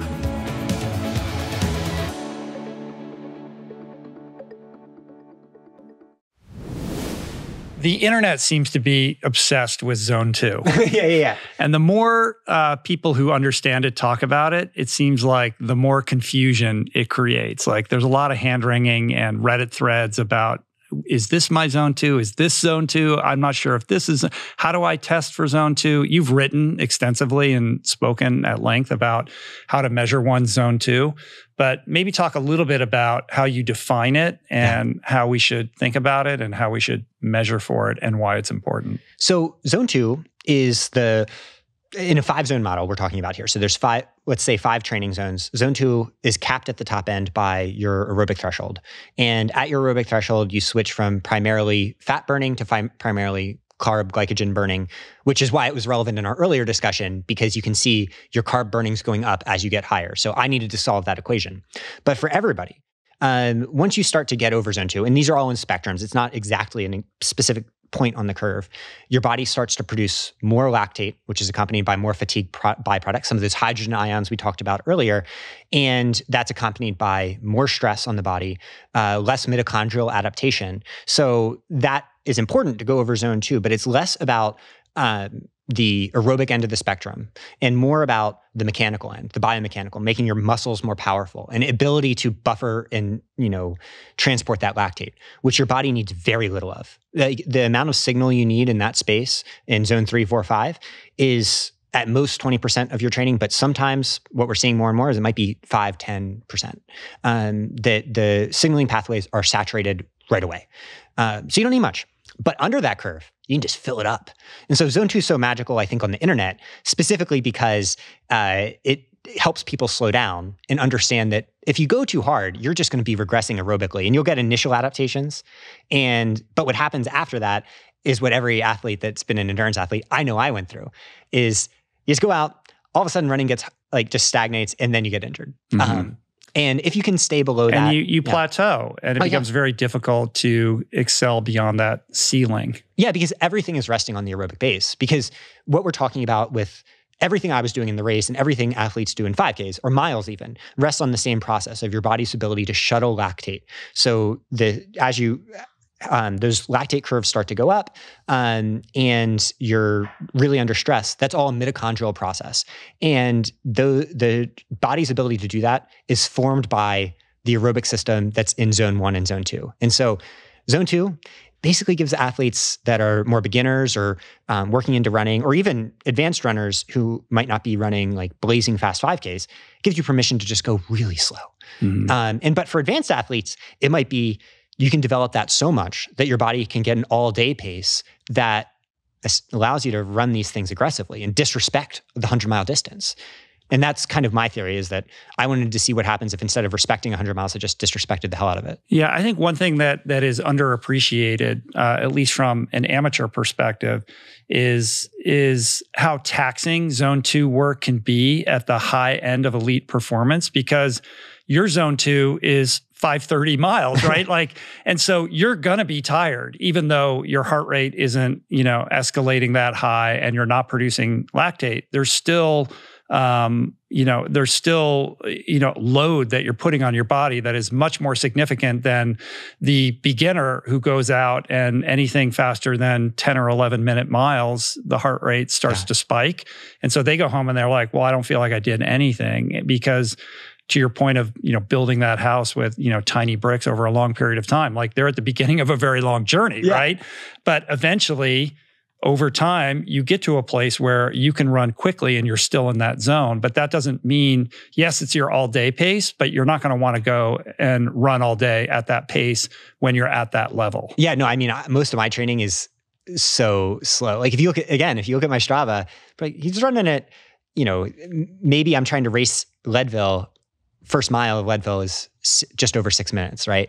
But most of my runs are 7:30, 7:45, 8 minutes at lower elevation, which is Zone 1 for me. And I also have that same mind-blowing moment when I look at cyclists. When they do Zone 2 training, they're doing my peak power on the bike. They're like, their Zone 2 is like 300 watts. Yeah, exactly. Right, yeah. And it's just, the process of the body to adapt to that is great, but the permission to just go easy is so liberating, because running, if you don't realize that, kind of sucks. Like, I mean, not for everybody. Some people really enjoy pushing themselves in ways that, like, I don't. But running can be the most transcendent thing when you get joy out of just bouncing around a little bit. One of the things that I still don't know if I fully understand about Zone 2, and I asked this question to Peter Attia, and I'm not sure I got an answer that satisfied me, which is this idea that Zone 2 is your all-day pace, right? This is the level of exertion that you should be able to meet out for a very long period of time. But you can look at two different athletes who both have the same Zone 2 on paper, like your 5:30 pace. Let's say somebody is they can run 8-minute miles and their heart rate is at 140. And then another person, same thing, right? But one of these athletes can do that all day, or they can do it for 6 hours or 7 hours. And another athlete can do it for maybe 2 hours and they get tired. Those are two very different profiles. And my sense is that speaks to the breadth of the base of that pyramid. Like, how big is your aerobic base? So yes, there's a few variables that I think are essential. The first being what you said exactly, that building up the aerobic base essentially moves the fat oxidation curve up. And I think there was a period of time where people became obsessed with hacking your fat oxidation system. This is the low carb, high fat stuff. And not to dismiss that at all. I mean, there are people that have had success with it. It has not stood the test of time in elite endurance sports, because the reality is, if you just train aerobically, over time, your ability to fat oxidate will improve. Right. And that has so much less to do with what you're eating and pretty much all about how you're training. Exactly. And maybe at the margins of human performance, you could hack the system slightly so that you create these fat oxidation monsters. The problem is the types of interventions you have to do also make you a lower output athlete, because you can't get into that higher gear. Yeah. So that's on one end that matters for sure. And that's where it took me 18 years. The other is muscle fiber typology. So two athletes who might look the exact same on paper in every metric you're aware of might have very different muscle fiber contexts. And so we can have these type 1 slow twitch fibers, which burn really efficiently all day. And what happens is you have a lot of endurance athletes who are genetic freaks with type 1 fibers. They come out of the womb and they are slow twitch to the core, which has this mitochondrial power that can just do anything. And I hope what I represent a little bit to people is you can be a faster twitch or intermediate athlete, and over time, reshape your body so that those muscle fibers act more like slow twitch fibers. And maybe my favorite study of all time was a twin study done on twins separated at birth. And one was a 55-year-old triathlete, one was a 55-year-old sedentary athlete or sedentary person. They thought forever that muscle fiber typology was relatively stagnant and could move a little bit in how they acted. But what they found is there was something like 70% different expression of muscle fibers in the active athlete. So there's a longer term process we haven't isolated in people that can change. And so that matters a ton. And then just the ability to replace calories. So because you're playing a substrate game in zone 2, some athletes can take in, at the top end of zone 2, you might be burning 450, 500 calories of glycogen per hour, depending on the athlete. Some athletes can do that, some athletes can't. And you need to practice it because if the body doesn't have the ability to do it consistently, then even if it has those calories on board, it's going to immediately go back into what it's used to, which is heart rate drift. And we all have that experience where it's just your heart rate goes up and up and up and up. Sure. And, not you're very done. good. Yeah, you're done. Well, let's dig into that a little bit further. And perhaps this is a dumb question, but I think it's one that maybe a bunch of people are ruminating on right now, which is the whole idea here for you with Leadville and in your training is I'm going to run this race at zone 2 or the higher end of my zone 2. Occasionally I'm going to tip into zone 3 when I have to, do these ascents. But your zone 2, 5:30 pace. So if you're running 6 minutes, 6:30s or whatever, you're so well below that should feel easy, right? And as somebody who is so proficient and efficient in your running mechanics, and somebody who is so fat adapted in this aerobic space, why is it important that you need to be taking in so many calories? Because isn't that the zone in which you're burning fat for fuel? Like, why do you need all of this glycogen? So, amazing question. And you found out exactly the pace that some physiologists on Twitter pinged me. So really interesting studies have come out just this year, which found that essentially unoxidized, unused carbohydrates go to the brain preferentially. And when we're talking about fatigue resistance, the fascinating thing about this entire process, and maybe a place that I have an advantage as a coach, is it all, for some reason, and we don't know the pathways, goes back to the nervous system. So brain-mediated processes. Why do some people slow down and others don't, despite being under the same number of load, having the same amount of calories, the same capabilities? It might just be a nervous system difference between those two athletes. And that might be maybe the flip side of your question that maybe Peter or Tia didn't get to. So suck it, Peter, is that the nervous system is a huge product here. We are not closed physiological systems. It is all mediated by, starting in our brains, going to the spinal cord. And, if we're talking about that system needing to be active, probably what these studies are finding is that by having unoxidized carbs on board, you're getting brain glucose, essentially. Your brain's getting the ability to continue to allow your body to have this volitional power. Otherwise, you have this self-regulator that just gets keyed down in the background. And I certainly noticed that. I think the combination of caffeine and calories that's the new doping. Is just give the brain what it needs. Mindset fuel. Yeah. Because if your mindset breaks down, if your brain isn't being nourished, and then your ability to kind of navigate the pain cave is going to be incapacitated. That's what you're saying. Yeah, that's super interesting. I've never heard that before. So part is if it's volitional, and part of it is if we literally just measured electric signals in working muscles, some people's erode faster than others, their ability to conduct electrical signals. And I think the amount that you can influence that partially is influenced by training. Things like eccentric muscle contractions are one good way to do this, because some studies on eccentric contractions, which aren't just runners running downhill, also weightlifters or whatever, find that there are changes in the axons of nerves that happen. And that's where delayed onset soreness comes from. It's not necessarily muscle breakdown. Part of it's like a nerve ending process. And you can influence it slightly by making yourself more trained to it. And then on the flip side, it's like that same process after 3,000, 4,000, 5,000 kilojoules of work is happening. We just don't know why. So fatigue resistance is also called durability in the research. That is the great frontier. And I think somehow I solved it at Leadville. I don't know how, because I have all these theories. I did all these things, but I don't know which one it was or which combination of, and what is real, what is a confounding variable? I don't know.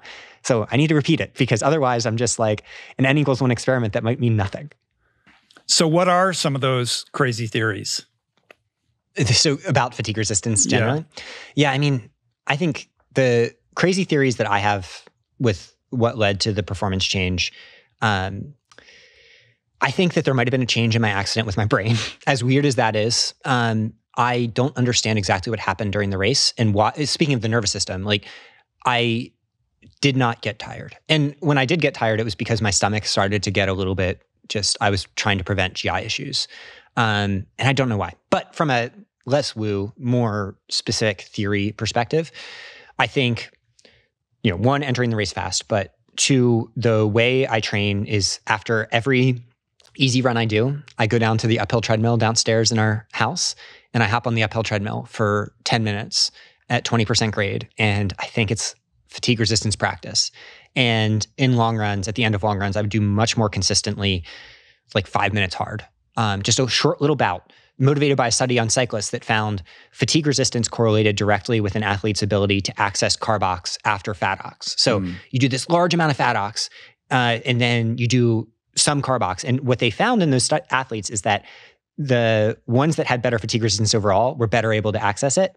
And so, again, it's probably not showing that that is specifically the driver. What's probably showing is that there's some natural ability that's developed in training to make that happen. And then biking. I think biking played a huge role. Like, I'm not the best cyclist in the world, but better than most runners. And developing that skill over time probably made a big difference. Yeah. What about heat training? Yeah. So the heat training revolution has hit cycling hugely. So there was a woman who unexpectedly won the Olympic road race a number of years ago where they didn't realize she was off the front. There's no race radios here. And this woman, they thought they had caught her and they didn't. But still, she had a magical performance, this gold medalist that it's even more improbable than what I did at Leadville. And she was practicing heat training before anybody else.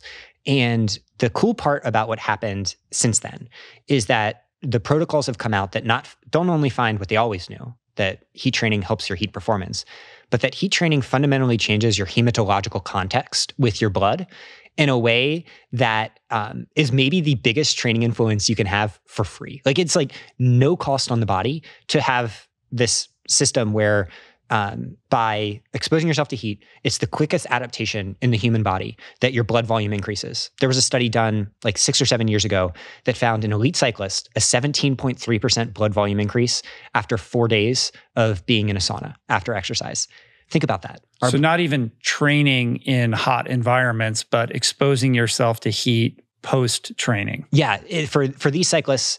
And so that blood volume variation happens so fast. And if you look at long term, so if we zoom out, humans have a seasonal cycle, right? So lower in winter, higher in summer.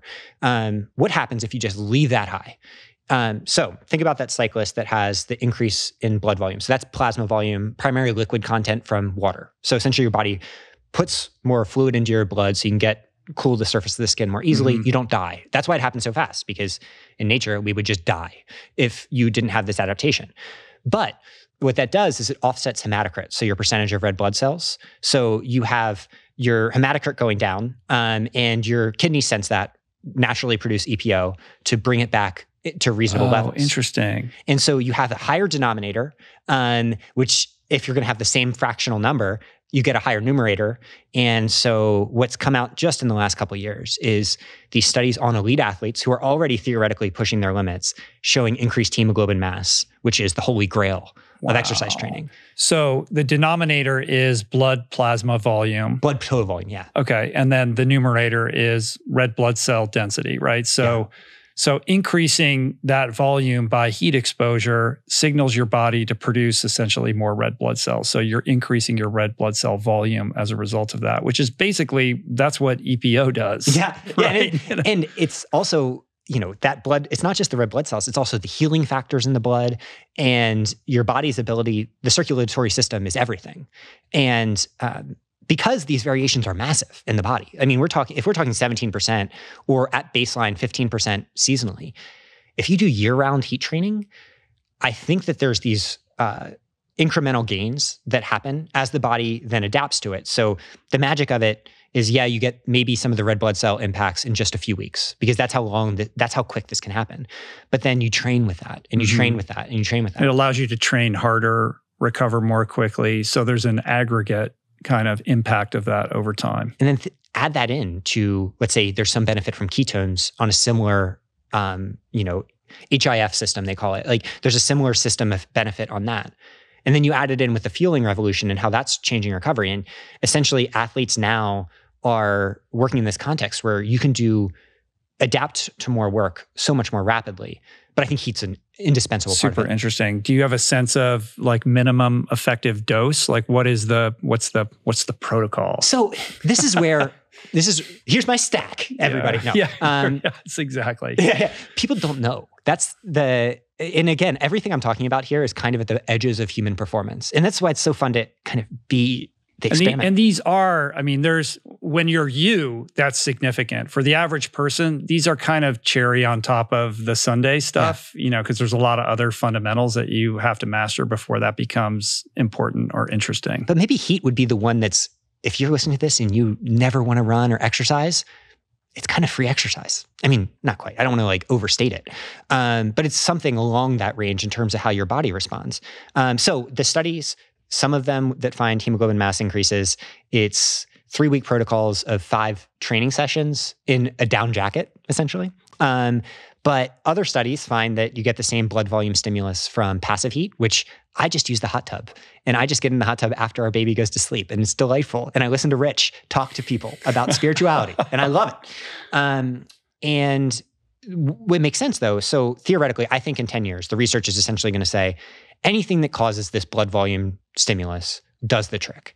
And the reason whether it's sauna, putting on a down coat, or getting in a hot tub. Or whether it's during training or passive. Because during training makes some sense because it's a more higher circulatory demand and you raise your core temp more. Immediately after training makes sense because your core temp's already higher, so you need less stimulus. But passive does the same thing. So in terms of blood volume stimulus. And there's some researchers in England right now that when I announced this, and I've tried to be such an open book online because how cool is it that you have an athlete that did this and I want to know, what do people think worked? What was it? I want to ask the same question you did. Well, you can also ask the Badwater athletes who put their treadmills in the sauna and train, at incredibly high heat. I don't like excelling enough to do that. Yeah, that's very intense. Yeah, borderline dangerous. Yeah, that's a scary thing, but that's a common practice amongst those athletes. But there was a researcher in England that reached out and said, we have preprint data on hot tub use in the way you're saying that does cause the hemoglobin mass changes. So I think probably 1 to 2 times a week is enough for background stimulus after the initial. So you probably do need some sort of initial block of maybe 4 days where you're really stimulating your heat acclimation. But then after that, you just need to keep the blood volume high. What about cold therapy exposure? Like the whole thing about going from the sauna into the plunge and back and forth. I think that might be intriguing from a self-signaling perspective. I don't think that I generally agree with the background physiology of it, where people say there might be some impact on brain chemicals and brain chemistry, probably less impact on, athletic performance. And in practice, that's kind of what you see nowadays, is that elite athletes aren't generally doing cold exposure. And I think part of it is probably the research saying that it might blunt some adaptations. Yeah, you want that physiological adaptation. You don't want that removed. And there's some sense that prolonged cold exposure might mute that. But I also think it's another place where I'm like, the researchers can also suck it. No, I'm just kidding. But the point being that they sometimes miss that if it makes an athlete feel good, there's probably something there that we're missing in the research. And so cold for me makes me feel terrible. I hate it. Like we're going to go to love it. Oh, yeah. See, like it's probably just different things on our N=1s. Like we're going to go to the Pacific Ocean later and show Leo the ocean for the first time. And I'm like, I couldn't even get my feet in. It scares me so much just to be cold. And other people like Megan, who has a little bit of an autoimmune condition, such a cold responder. So maybe it has to do with inflammation context or brain chemistry, who knows? But I think that there's so much more to be found in endurance training and in training generally, and understanding the human body. Like, how does this make a person feel? What are some of the other recovery protocols that you think are important? So nutrition matters, but I think people way too much control it from the perspective, like background nutrition, because it's such an easy variable to tie everything to, because we all eat, we all have opinions on it, and we think, so I feel like that's a place where high enough protein intake is pretty unequivocally important. But how you get there can vary a lot. Like what I did before this race was I had my morning tea that I always have, and I mixed it with Nesquik and creamer and salt. Do not recommend that. But like, that sounds horrible. It's amazing. And what we're going to get now is like Nesquik stocks are going to go through the roof. But you know, obviously that's not what drove the performance, but it shows it makes me feel good. I like it. So nutrition definitely plays a role. Then another place where I disagree with research, like if I don't stretch, I get injured. I'm a tighter athlete at baseline, and if it's important for me, so I do it. I stretch every day, just in a background passive way. But if I think that's important. Yeah. It's weird that went out of vogue, especially in running, and there was a lot of articles written about how you shouldn't stretch. And I bought into that, and I think I did to my detriment. I was always a very flexible athlete, and I lost a lot of that. And I think it led to some injuries and some problems I could have easily avoided. I think maintaining flexibility and pliability is super important. So, I mean, you know, the body is a wonderland. And after my accident, I had severe low back pain. I never really had it before. And so much love to anyone that deals with back pain, because I'm like so miserable. And then one night I was just like, fuck it. I'm going to stretch my hamstrings to like, you know, kind of like get my back loose, limber. And within 3 days, I was 90% better. And not to say that that's everyone's experience, but the point being, like, even now I sometimes resist my own desires to do a little bit of flexibility. And so that plays a role. And then also just background massage. So I don't have time to get a massage, but we have a number of massage tools, and I pound my body to no end with that stuff. What about gear? I've heard you talk about training in super shoes. Yeah. A lot of discourse around that on the forums. I think super shoes are the ultimate delight. So super shoes being the shoes with the advanced foams that have a plate within them. And I think what's missed with them is not the percent gains that you might have on the day. It's that, especially at 36, when I go do a hard workout, it's very stressful on my body. These things offload so much of the stress because it almost feels like you're playing a video game rather than running. And so for my hard speed workouts in particular, always in super shoes. Interesting. And it definitely has aided my recovery and adaptation in a way that is game changing. So use them on my workouts. I don't use them the rest of the time, but sometimes here's a hack for the marketing is wrong. You can wear these things long. They do not go bad, like they say, in 100 miles. Maybe you don't want to use them in the Olympics, but I've worn my pair of Adidas Pro 3s for 600 miles of, you know, speed workouts, and they're still fine. But then maybe another wrinkle in the development of trail and ultra in particular is they might have just cracked the code a little bit on how to bring these shoes to trails. So I was wearing, and again, I'm unsponsored of any shoe or anything, but I was wearing the Adidas Trail Super Shoe. And I think it's a big advantage I had over history is that just this year, this is the first one that I wore, and I was like, oh, that makes sense. Yeah, we're just at the beginning of introducing the super shoe concept to ultras and the trail world. It's I can't imagine where it's going to be in 5 years, because in roads, this has fundamentally changed the game. If you have not run in a super shoe, it is just such a joy. It's such a different experience, but in a way that makes it feel like you much more access to the transcendence of running for me. And I don't wear it on just like my normal easy runs, but for speed in particular. Have you seen the On Light Spray shoe yet? No. Oh, is this the one that they spray with the filaments? 3D that Helen O'Beary was wearing? Yeah, Helen. Well, she trains in Boulder, right? Yeah. So I figured you guys all know each other. I see her all the time. She wore it. She wore it at Boston, and she wore it in the Olympics. I have a pair next to her. Afterwards, I'll show them to you. And On is coming into trails too. Like they sent a pair recently, and I'm like, oh, this is good. They have some really cool stuff coming down the pike in the next year or two. The hard part is these are rocket ships, right? And rocket ships require NASA research and development. And now companies like On that have the pockets are invested in this, the trail side as much as the road side. That's when things go wild. And so we're in an arms race right now that is going to be, I think, unthinkable in terms of what comes out of it. I'm very excited because I think it'll make the sport more fun for everybody. And I think that's the just part of super shoes that people sometimes miss is, at the end of the day, if this is about having fun, they make it so much more fun. It definitely makes running more fun. Oh my God. Yeah. Like I definitely foresee 20 years from now, I'm just going to be like, everything I said about only doing it in workouts, I'm only going to be in super shoes all the time. Like I'll be doing another appearance on here in super shoes because I just can't do anything without them. Are you someone who's tracking all kinds of biomarkers also, like heart rate variability? I assume you're wearing a heart rate monitor strap when you're running. Are you looking at your, sleep quality and metrics? Like, what do you pay attention to, and what do you think doesn't matter? So during running, another piece of tech that's just amazing. They have these armband heart rate monitors now, like from Koros. Game changing, because wrist-based heart rate is not very good. Chest strap, I just can't stomach. Like it feels like some very weak person is trying to strangle me around my chest. But the armband is great. And so that's where you see all these athletes like me that are unsponsored wearing them in races. That's how I was monitoring my heart rate. So I pay attention to that during training. Outside of training, wrist is fine.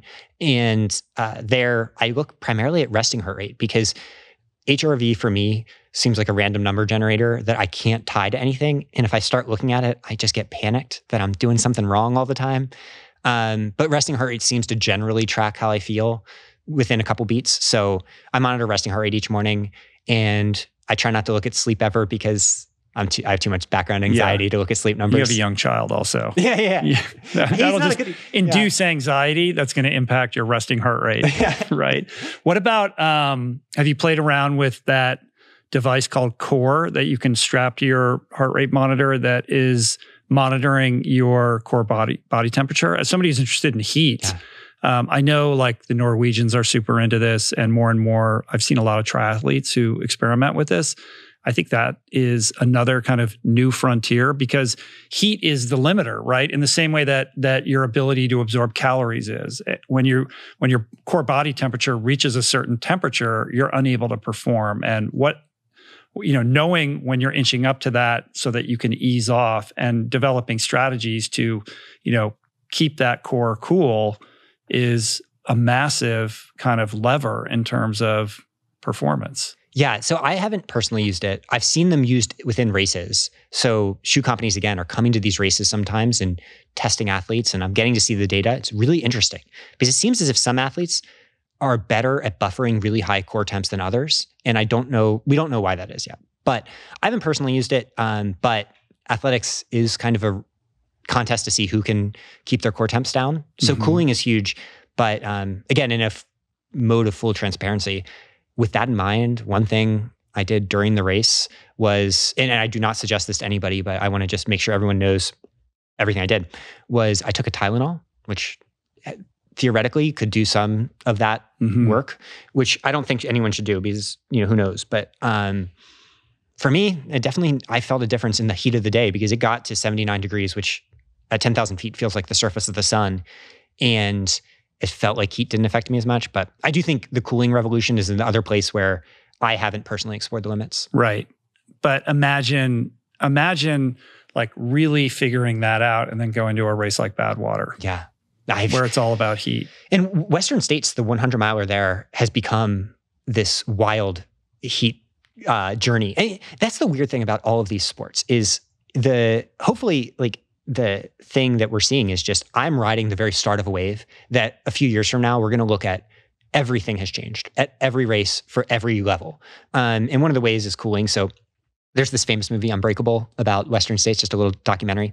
And in it, they show someone cooling themselves off by putting their head in an ice cooler, just like dipping it down, waterboarding themselves. And nowadays you go to Western states, and my main job as a coach is to have all of these ice modalities, ice vests, ice bandanas, different places on the body to put ice. And with, sometimes nowadays it'll be 100 degrees and you'll have athletes come into mile 62 and say, I'm quite cold. And at the Tour de France, another place, they have ice containers everywhere on their bodies. Right. It's like, how do they even fit it in? They're finding orifices to put ice that I didn't know existed. A long time ago, like very early days of the podcast, I had this professor on, Craig Heller, who's a biology professor at Stanford.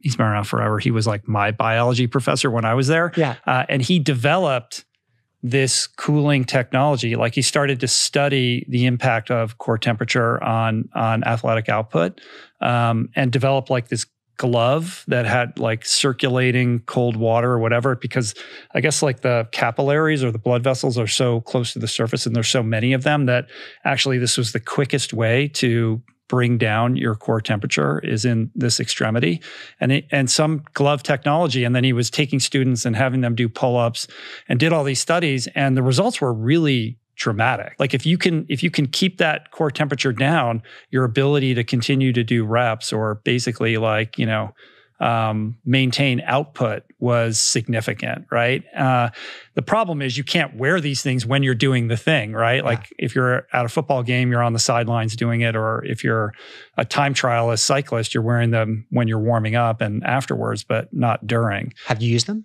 No, I've never used them. But curious. I feel like, and then something happened with the partners, and like it didn't really, I think there's some applications for it, but I feel like somebody's got to figure this out, and there's going to be like a massive impact across like all sports. Yeah. If people actually figure out how to do it during activity better, like with tech, right.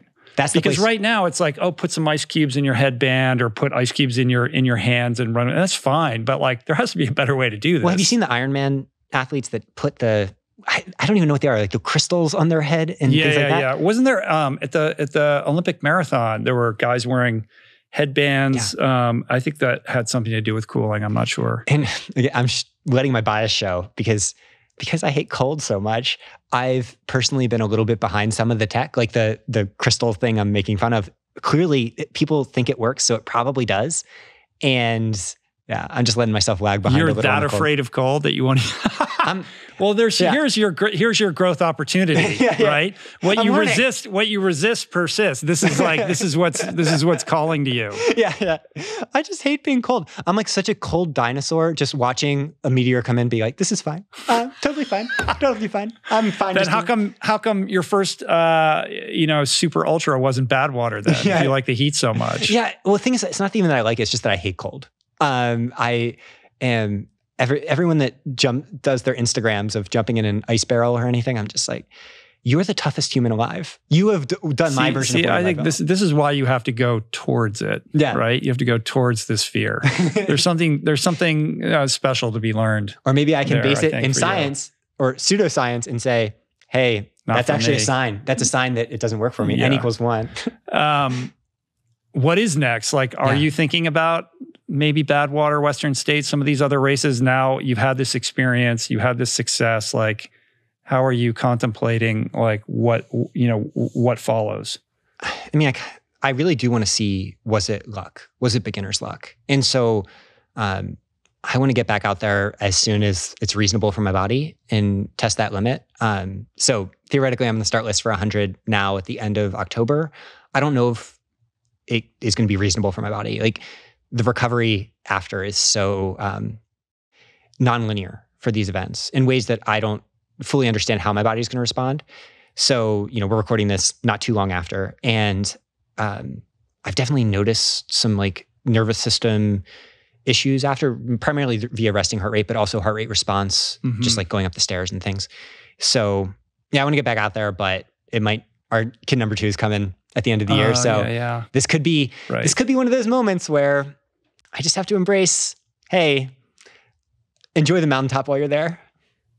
I think the recovery period is longer than most people realize. The Iron Cowboy just told me like recently, he's like, oh, I finally feel normal from doing his 100. When was that? Like, was that years ago? Yeah, it was like 3 years ago or something. Okay.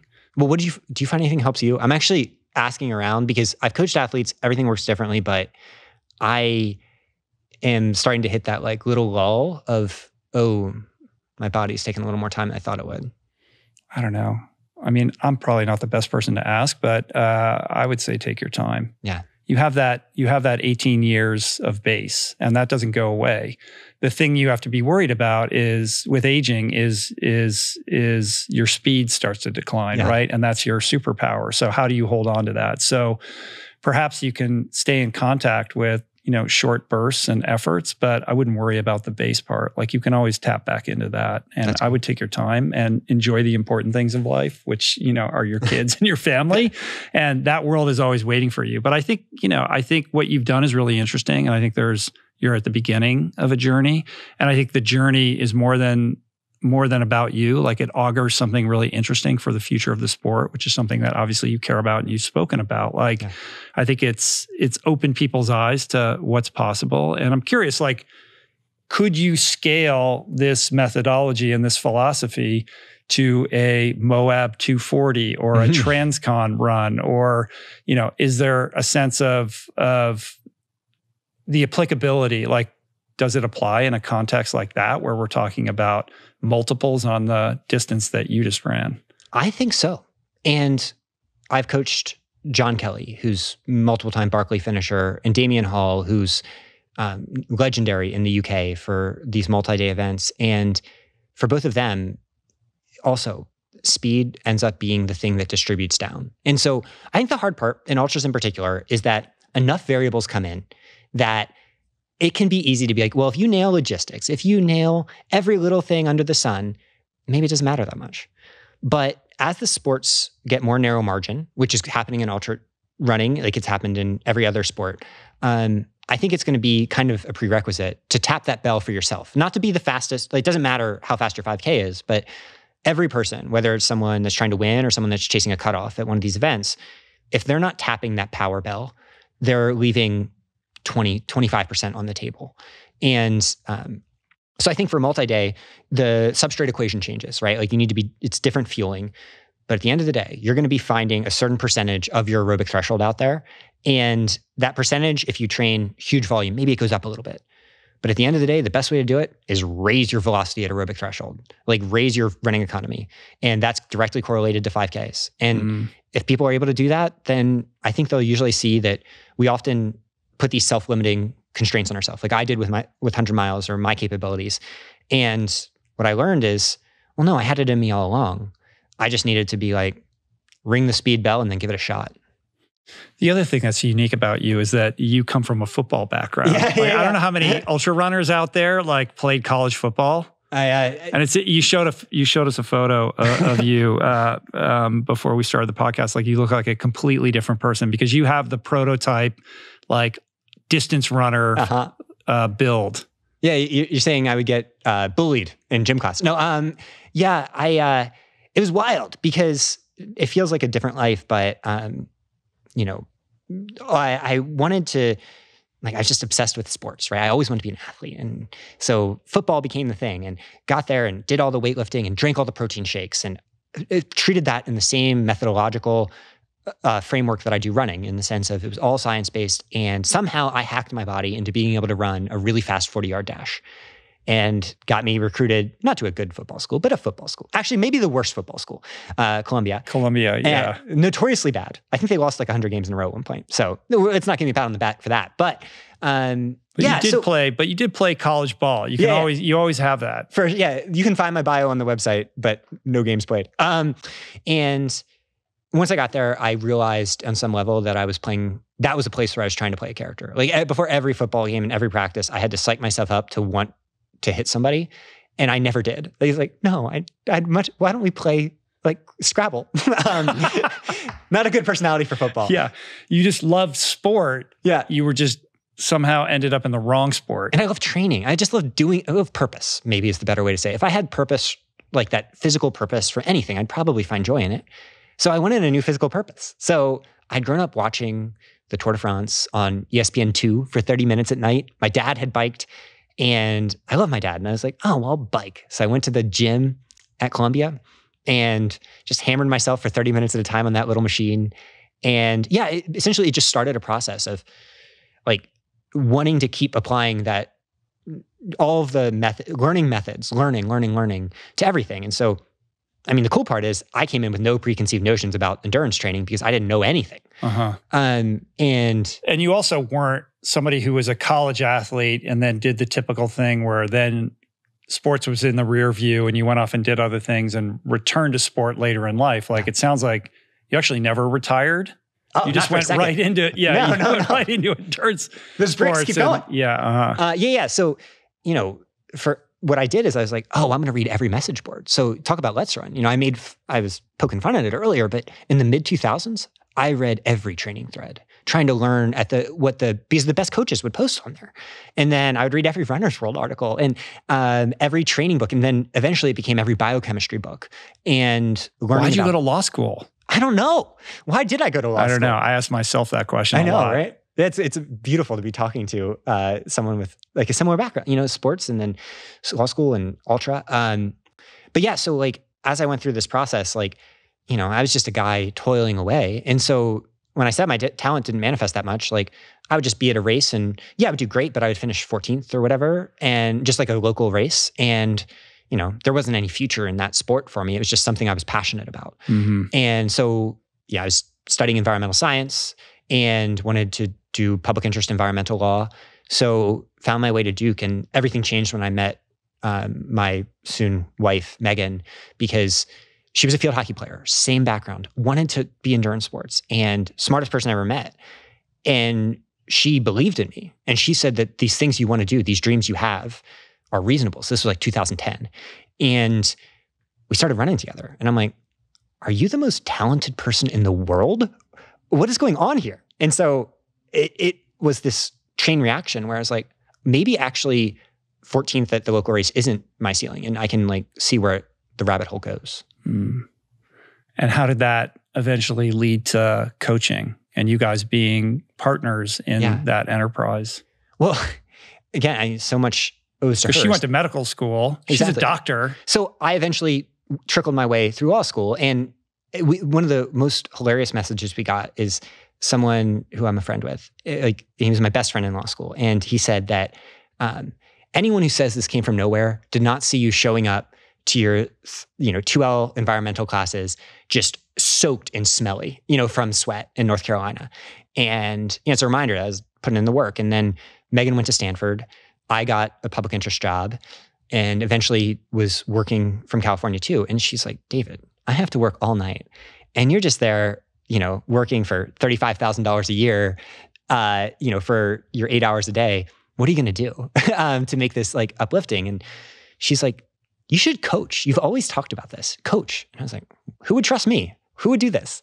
But I was like, all right. Yeah, I'm the guy who got 14th at this race. But by then I had gotten good, but I still was that guy in my head. Like, why? What's my background? And, I'm not an exercise I think physiologist. you're still fighting that. Yeah, for sure. And I mean, and maybe that's more of a baseline trait. Like, I was the larger kid in my elementary school class. And like, I've always felt the imposter syndrome that a lot of people, I think, is probably a ubiquitous human experience to some extent. The problem is my trajectory has always then taken me in an unexpected place where the imposter syndrome becomes even more pronounced. So like as a lawyer, well, at least I went to law school. So someone's telling me, is giving me a pat on the back. Yeah, there's a validation boost with that, or a social acceptability of having passed a certain threshold. Yeah, at least I had that. But as a coach and as a runner, like never ran in college. And then as a coach, I mean, no. Like what I did is when Megan said that, I was like, okay, cool. So I put an ad, not an ad, but like a post out on Facebook back in the day when that was a thing. And it was, hey, I'll coach you for free if you want to be coached.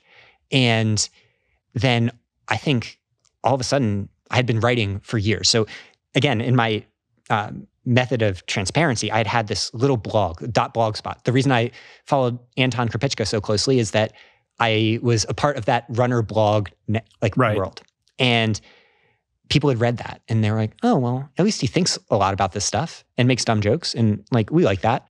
And so some people signed up, and then it just kind of, as these things do, as your podcast did, like it just kind of becomes its own thing. And then eventually Megan ends up joining in too, and we do this thing together.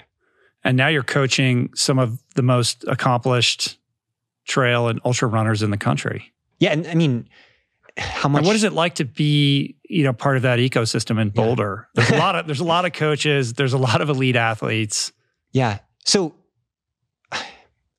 and maybe what a lot of it comes down to is like, the people that hate us so much, and the people that love us generally love us in terms of what we try to put out into the world, that Boulder's a wonderful place because usually there's a lot of love publicly and then a lot of hate privately. So in the geographic location, it's great. You like love to your face, but behind closed doors. sniping. The internet's a scarier place than the real world. And so in Boulder, for me, like it's the coolest thing to see people that have a similar like worldview, like whatever drives them to do the thing. Maybe it's different than me, but they have the same drive. And so when you're out there on a run near our house, yeah, you'll see Helen Obiri or an Olympian, but then you'll also see someone who is maybe running like a 28-minute 5K, working just as hard.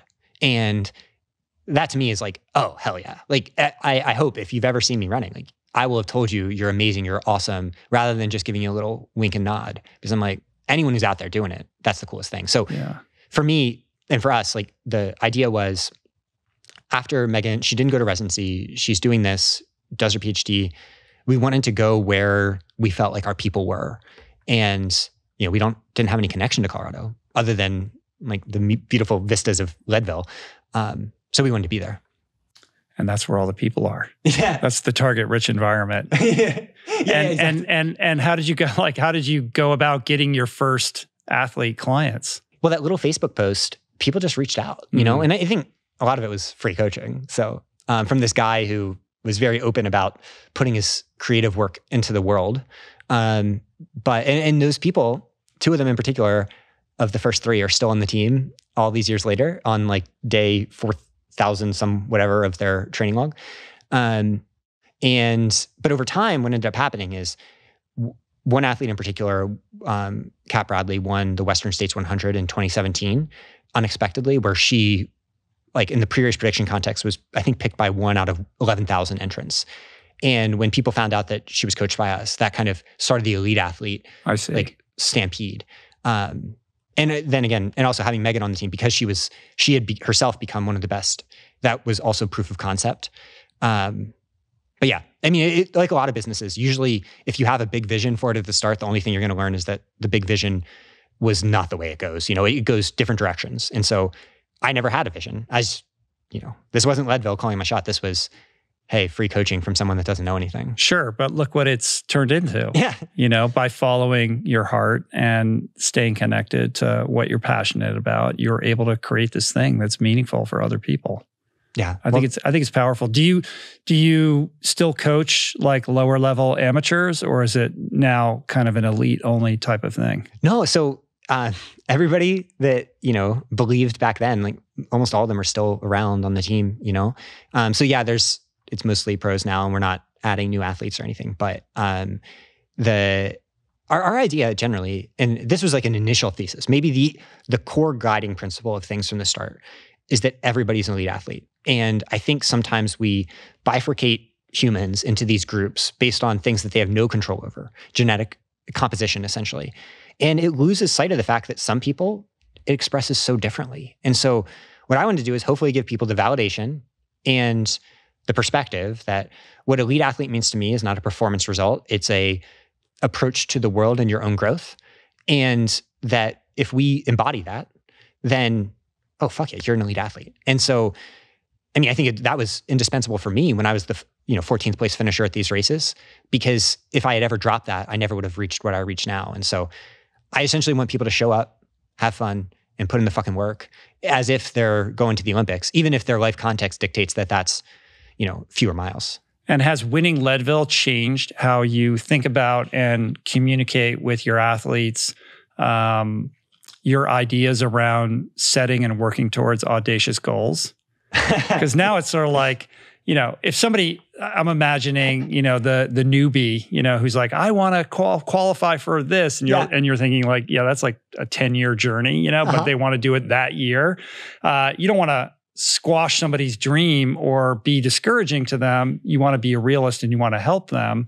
But given the fact that you just did this thing that a lot of people said is never going to happen, does that change how you think about and counsel around audacious dreams? Oh no, you got to shoot your shot. That never changed. So Shea Serrano is this writer and basketball writer at The Ringer. I love Shea Serrano. Just like one of my life idols. And he always has said, and like he posts these posts that are about shooting your shot, that all he looks for in a basketball player is someone that wants to shoot their shot. And I cribbed that language from him as soon as I saw it for the first time so many years ago. And I'm like, the goal of a coach is to get someone to shoot a shot that they're scared of. One, because that's how you learn, but two, because unless you shoot 100 of them and miss 100 of them at some point, you're never going to have that one that you swish from half court. And that's what happened to me at Leadville. And so if anything, I think it just shows I practiced what I preached for so many years.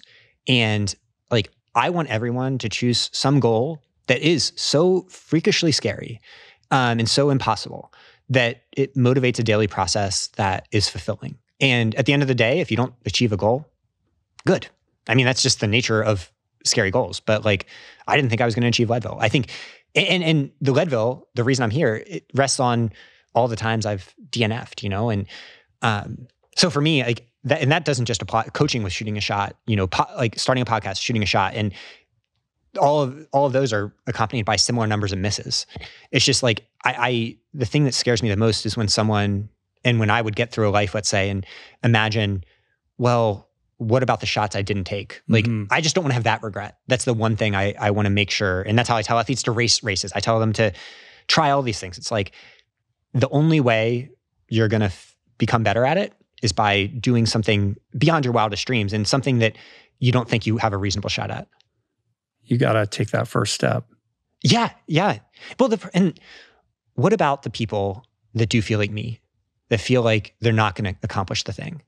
And that's what I always try to ground myself in as a coach. It's like, I don't think I'm going to be a good coach. I didn't think I was going to have a niche successful podcast, niche emphasis running, or, you know, certainly not Leadville. But like, I think about all the people that, you know, I was also like this in relationships. You can imagine. Thank God Megan is the most like swagtastic, open person in the world, because like I didn't have any relationships before her that were like of any duration, you know?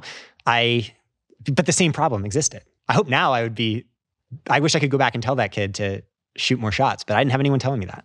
But it doesn't feel like a fake it till you make it vibe. It's more like, oh, I feel drawn to this thing. I love it, and I'm just going to invest in it. Yeah. Without like getting caught up in where it's going to lead or whether it's going to be successful. It's just, I'm basically paying attention to my intuition and allowing my heart to lead me. Yeah. And just, which is hard after you've gone to law school. Yeah. Well, what's the life? Law school tends to mute that heart voice. Yeah. $35,000 out of law school tends to mute that voice a little bit too. So I feel like, I don't know, I've just had such a hard path at times, like reconciling how I feel about myself with how I want to present in the world, right? Like I want to present as this open, loving, caring, kind person. And then often, you know, I'll have thoughts that tell me I'm not that person. I'm not, and you know, like we all do, which is why people like Ryan Holiday, that, you know, I listen to them so much. And it's like, the reason I listen to this podcast is because that's what makes me a better athlete, because it helps me then show up and truly embrace where I want athletes to look, which is, what is the day that brings you the most meaning? Not the race result or anything like that. That's dust in the wind, right? Like even Leadville, it is already starting to slip through my fingers and it is gone. You know, maybe this is all a dream. And if it is, great dream. But at the same time, it's it's going to be no more substantive in the next 30 years for my mental health. But I know that what Leadville represented to me was a day-to-day process that got me out there and made me do something that at times I love, at times I hate. But in all, that life is when I wanted to lead. And if it weren't for Leadville, you know, I wouldn't have been coming back from the accident with my hair set on fire like I ended up doing. And, you know, I wouldn't have gotten to the point that I was able to actually bet on myself. I would have just been, if it weren't for sports in general, magic of sports, I would have been that kid that was always just a little bit scared of everything. And what sports show me is that you don't need to be scared, you know? And at Leadville, I ran fearlessly. And that's what I'm most proud of. Not the result, because I don't know why that experiment worked exactly. I think I have theories, but it's that I ran without any fear. And that's what I want to model. That's what I want athletes that I coach to take away from it, is you shoot a shot. And the key part is what happened next, that it teaches you that you have nothing to be scared of. There's this mantra in ultra running, respect the distance, right? And what you said, which I thought was so cool was you said, I'm ready to disrespect the distance. Yeah. I respect Which is my like, body. that's hardcore. Like that doesn't sound like somebody who's second guessing themselves. Yeah. But dude, I think that's like a gnarly smackdown. I wish we could go to the most courageous people in history and really dig down with them. And, you've done that sometimes. And just like dig down and get them to say that they are scared to death of like public speaking or, I don't know. One thing, a little thought I had on the drive here. We landed in LA and we're listening to, some California rap music. And I'm wondering, how many of these rappers have erectile dysfunction? Because it's not zero. Someone out there has it and then is approaching the world and saying like really audacious things about and they're working through it that way. And about their manly prowess. Yeah. But the point just being that like, there's this, that maybe our baseline nature or the way we were raised, it doesn't have to be destiny all the time. And I was great, I have great parents and such a great wife, and I have this support system that I lean on heavily. And through them, just learned that like, I want to be courageous specifically because I'm scared. And that the practice of virtue is one that is so active all the time for most people, rather than something that's like born and gifted into some and not to others, or, people are just these paragons of virtue. Like that's not me, And so the reason I love sports is that it's that self-expression aspect. Mm-hmm. And so I feel like everyone should be an endurance athlete or a weightlifter or do something. Not because the physical stuff's great, but the mental part of it, for me, it's where like, I think I found out who I actually am when you strip away all the layers that have accumulated for whatever reason. Well, that's what the ultra world does. Yeah. That's the real beauty. It's a spiritual odyssey draped as an athletic adventure, Yeah. And I learned that at Leadville in a way that's what I wanted. So Courtney DeWalter, absolute legend, is who I was thinking about out there. She was out there cheering at 3:55 a.m. in Leadville. Because her husband was running, right? Yeah. And so she made eye contact with me. She's the most delightful person. And I've thought about her talking about the pain cave and how she has found such joy in that. And for me, it just really set my intention that my goal, once I got out there, was not the course record. I was going to execute my plan, but that can't be the goal when you're in a 100-miler. It's not going to get you through. It's not enough because it is dust in the wind. My goal was to experience the pain cave of my own volition, not because of a fucking car. And, after that accident, I was able to understand that like this thing I'd resisted, I've always been the person that, I don't necessarily enjoy pain. I prefer running in zone 2 when it doesn't hurt, was to get to that point. And I didn't care if it happened at mile 20 or 80. And I was able to push it off a long time. But when it got there, I was like, oh, this is so cool. It's like, I've never fully experienced. I mean, I've experienced something approaching it, but never the ultra version of it, the like 100-mile version of it. And I was just stripped down and I got to see like, who am I actually? And I really loved who I saw, and I would have loved who I saw if he didn't win or didn't run fast. I just loved that like in that moment, in the true vulnerability of it, it's like, this is amazing. This is incredible. I love who I am. And that's something I've always struggled with. Well, it's almost like a psychedelic trip, right? Yeah. Like this was the message that you were given. Like it's, you are enough and you are worthy of love and and that you actually met yourself as you truly are and saw a person worthy of that love that you could love, right? Like the self-love piece. And maybe, if I could say anything to you, it would be like really spend time with that. Because I think that is the antidote to all the tendencies towards self-deprecation and self-minimizing that seem to kind of be a recurring pattern with you. Yeah. Like it's telling you don't have to be that way anymore. And I think a lot of the reason is I'm just really excited to get up and see the world, and it's so bright and beautiful.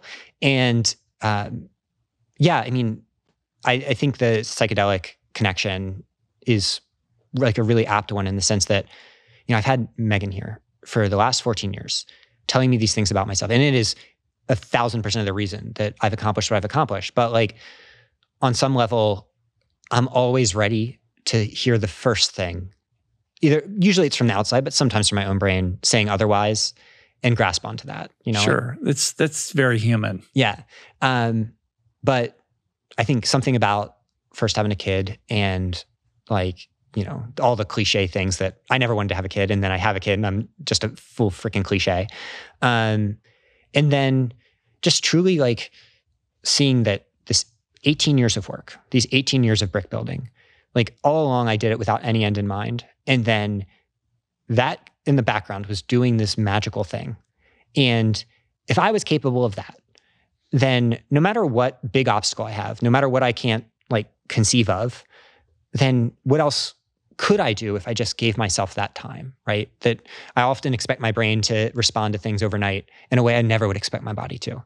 And I don't know, I think I felt a difference in the sense of like, it has felt like there's so much love in the world all the time in a way that I always thought and always heard people say. But now like I feel like I'm tapped into it in just a little bit greater way. And yeah, ultras are the best. Everyone should do an ultra. What a gift. That's an incredible gift. And that's a really, profound insight and beautiful thing that you not only have taken away from that experience, but like appreciate, like you see it, you understand it, you're holding it, you're valuing it.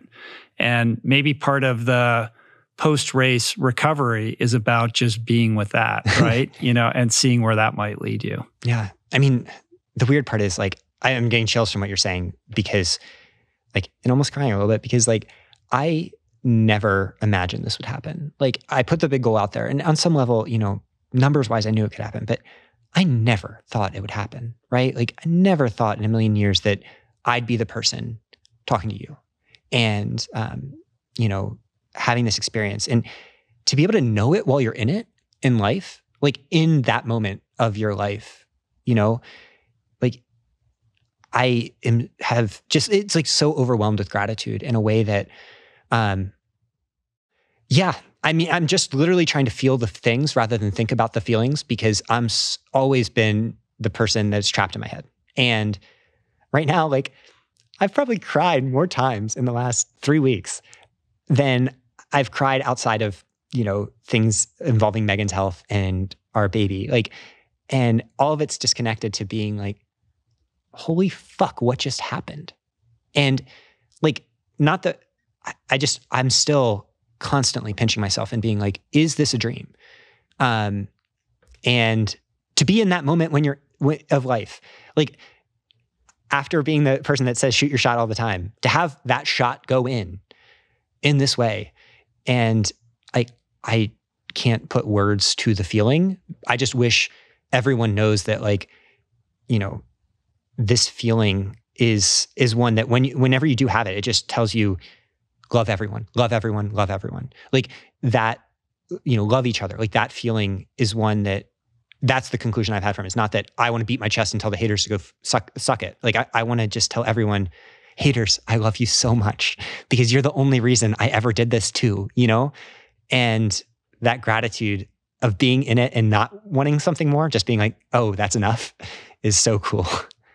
Yeah, the halo isn't from the victory. It's from following through on a promise that you made for yourself, combined with the sort of long tail or residue of this pain cave experience that's left you with like this, new relationship with yourself and giving you something to look at. Like I think that's really beautiful that you have that awareness and you can value it and be grateful for it in the present moment, as opposed to looking back on it 10 years from now and saying, wow, that was amazing. I should have been more present for that while it was happening, rather than thinking about, well, now I got to go do this race. And now I've got sponsors calling me. Like, how can I translate this into, something more than it has been, which are all very human and, on some level responsible things to think about. But to be anchored in the important piece, I think speaks to your maturity and the kind of elevated connection with self that you're talking about. Yeah. I mean, I don't have any sponsors, not a professional athlete. My life isn't going to change. It's the same life. But the one thing I wish I could do is just go to everyone and tell them, look them directly in the eyes, connect with them deeply and say, do something that really scares you. Like, and do it so many times, because on the end of that, it's not the achievement, but it's just like the act of doing it. And I have so much gratitude to the previous versions of me that did things that like are just not even athletically, just literally everything. The asking Megan out on a second date, like every little thing, I'm just like, do that thing. Everybody, just do that one thing, no matter what it is in your life, because like it took thousands of those for me to have this athletic moment. And I am at a point now where if I could never run a race again, I'd just be so happy. And I would go out and train the same way. And I would take the same, bicarb before my workouts and all of that, because like this was the moment where that entire process, I just got to look back and be like, damn, that's a big brick wall I've built, one little brick at a time. And like, if I can do that, I can do anything. I mean, maybe not win Leadville again, maybe not set a course record, but like, whatever big scary thing that I'm intimidated by, overwhelmed with doubt, like I can do it. So I don't know. I just want people to know on some level that like they're enough as they are.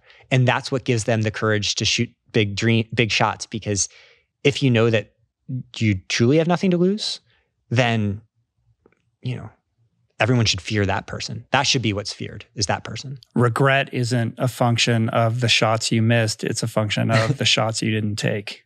Yeah. So take your shot. Exactly. That's what I'm hearing. And then the other piece that we didn't talk about directly is the patience piece. Mm. Like this looks overnight because you had never run a 100-miler before, but this is a 20+ year journey that you've been on, to get to this place. And the reason that it worked out in large part is because it's always been about the process and being in love with just the doing of the thing, not the result that you get from the doing of the thing.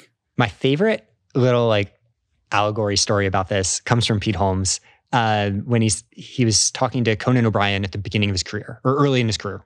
And Conan said something like, just keep hitting this. If you're a cymbal player, just keep hitting the cymbal. Eventually, people are going to be like, you know what we need right now? A fucking cymbal. And I think about that all the time, that all I'm out here doing, all I want to do, both internally and externally, is hit that cymbal. Like, hey, everyone out there, you're loved. I'm going to be putting in the work and just do that thing. And what's cool about the Leadville experience is that it does feel, for at least this blip in time, people are like, that's a good cymbal. We like that cymbal a lot. And so I'm just gonna keep hitting the cymbal. Yeah, the world finally got to a place where they needed to hear your version of the cymbal playing. Yeah. And you were ready because you were banging it the whole time. And then it comes and goes, right? Pete's show was canceled. And that was an amazing show, Crashing. I loved it. But, it's still the same type of amazing journey. And most likely, you wake up the next day and you just keep banging the cymbal. Keep banging basically. The cymbal. Yeah. If you're Ryan Holiday, you put a book out and you're already halfway through the next book that you're writing. Yeah. No, exactly. And I think that's why my motivators, the people I think about, are rarely runners. I love runners, but I don't know. For me, it almost always grounds in thinkers. And so sometimes those are sports people like Steve Kerr or Greg Popovich in basketball, those coaches. But often it's philosophers or comedians, maybe the biggest one of all. Because who else sees the absurdity and silliness of it all and decides that, hey, guys, here's this dick joke or whatever. Mm-hmm. And that to me I love, because if you think about anything we've talked about today with running or ultra or whatever, at a certain point, it's easy to say, that is silly as fuck. It is so silly to care. So you just kept running longer than anyone else? Yeah. And that's important because why? Yeah. And you mean you're not there for your kid every second of the day because you're out there punishing yourself and pooping in the woods? I mean, I think about that all the time with athletes. Drinking baking soda. Yeah. And I'm anchored to that all the time. I look at the athletes that don't have doubt, and I'm just so in awe, right? Whether they're driven by a higher power, those athletes that are thank God, God made this possible. Part of me is I wish I had that. If God cared about my athletics, or I thought I did, I would be so much more self-assured.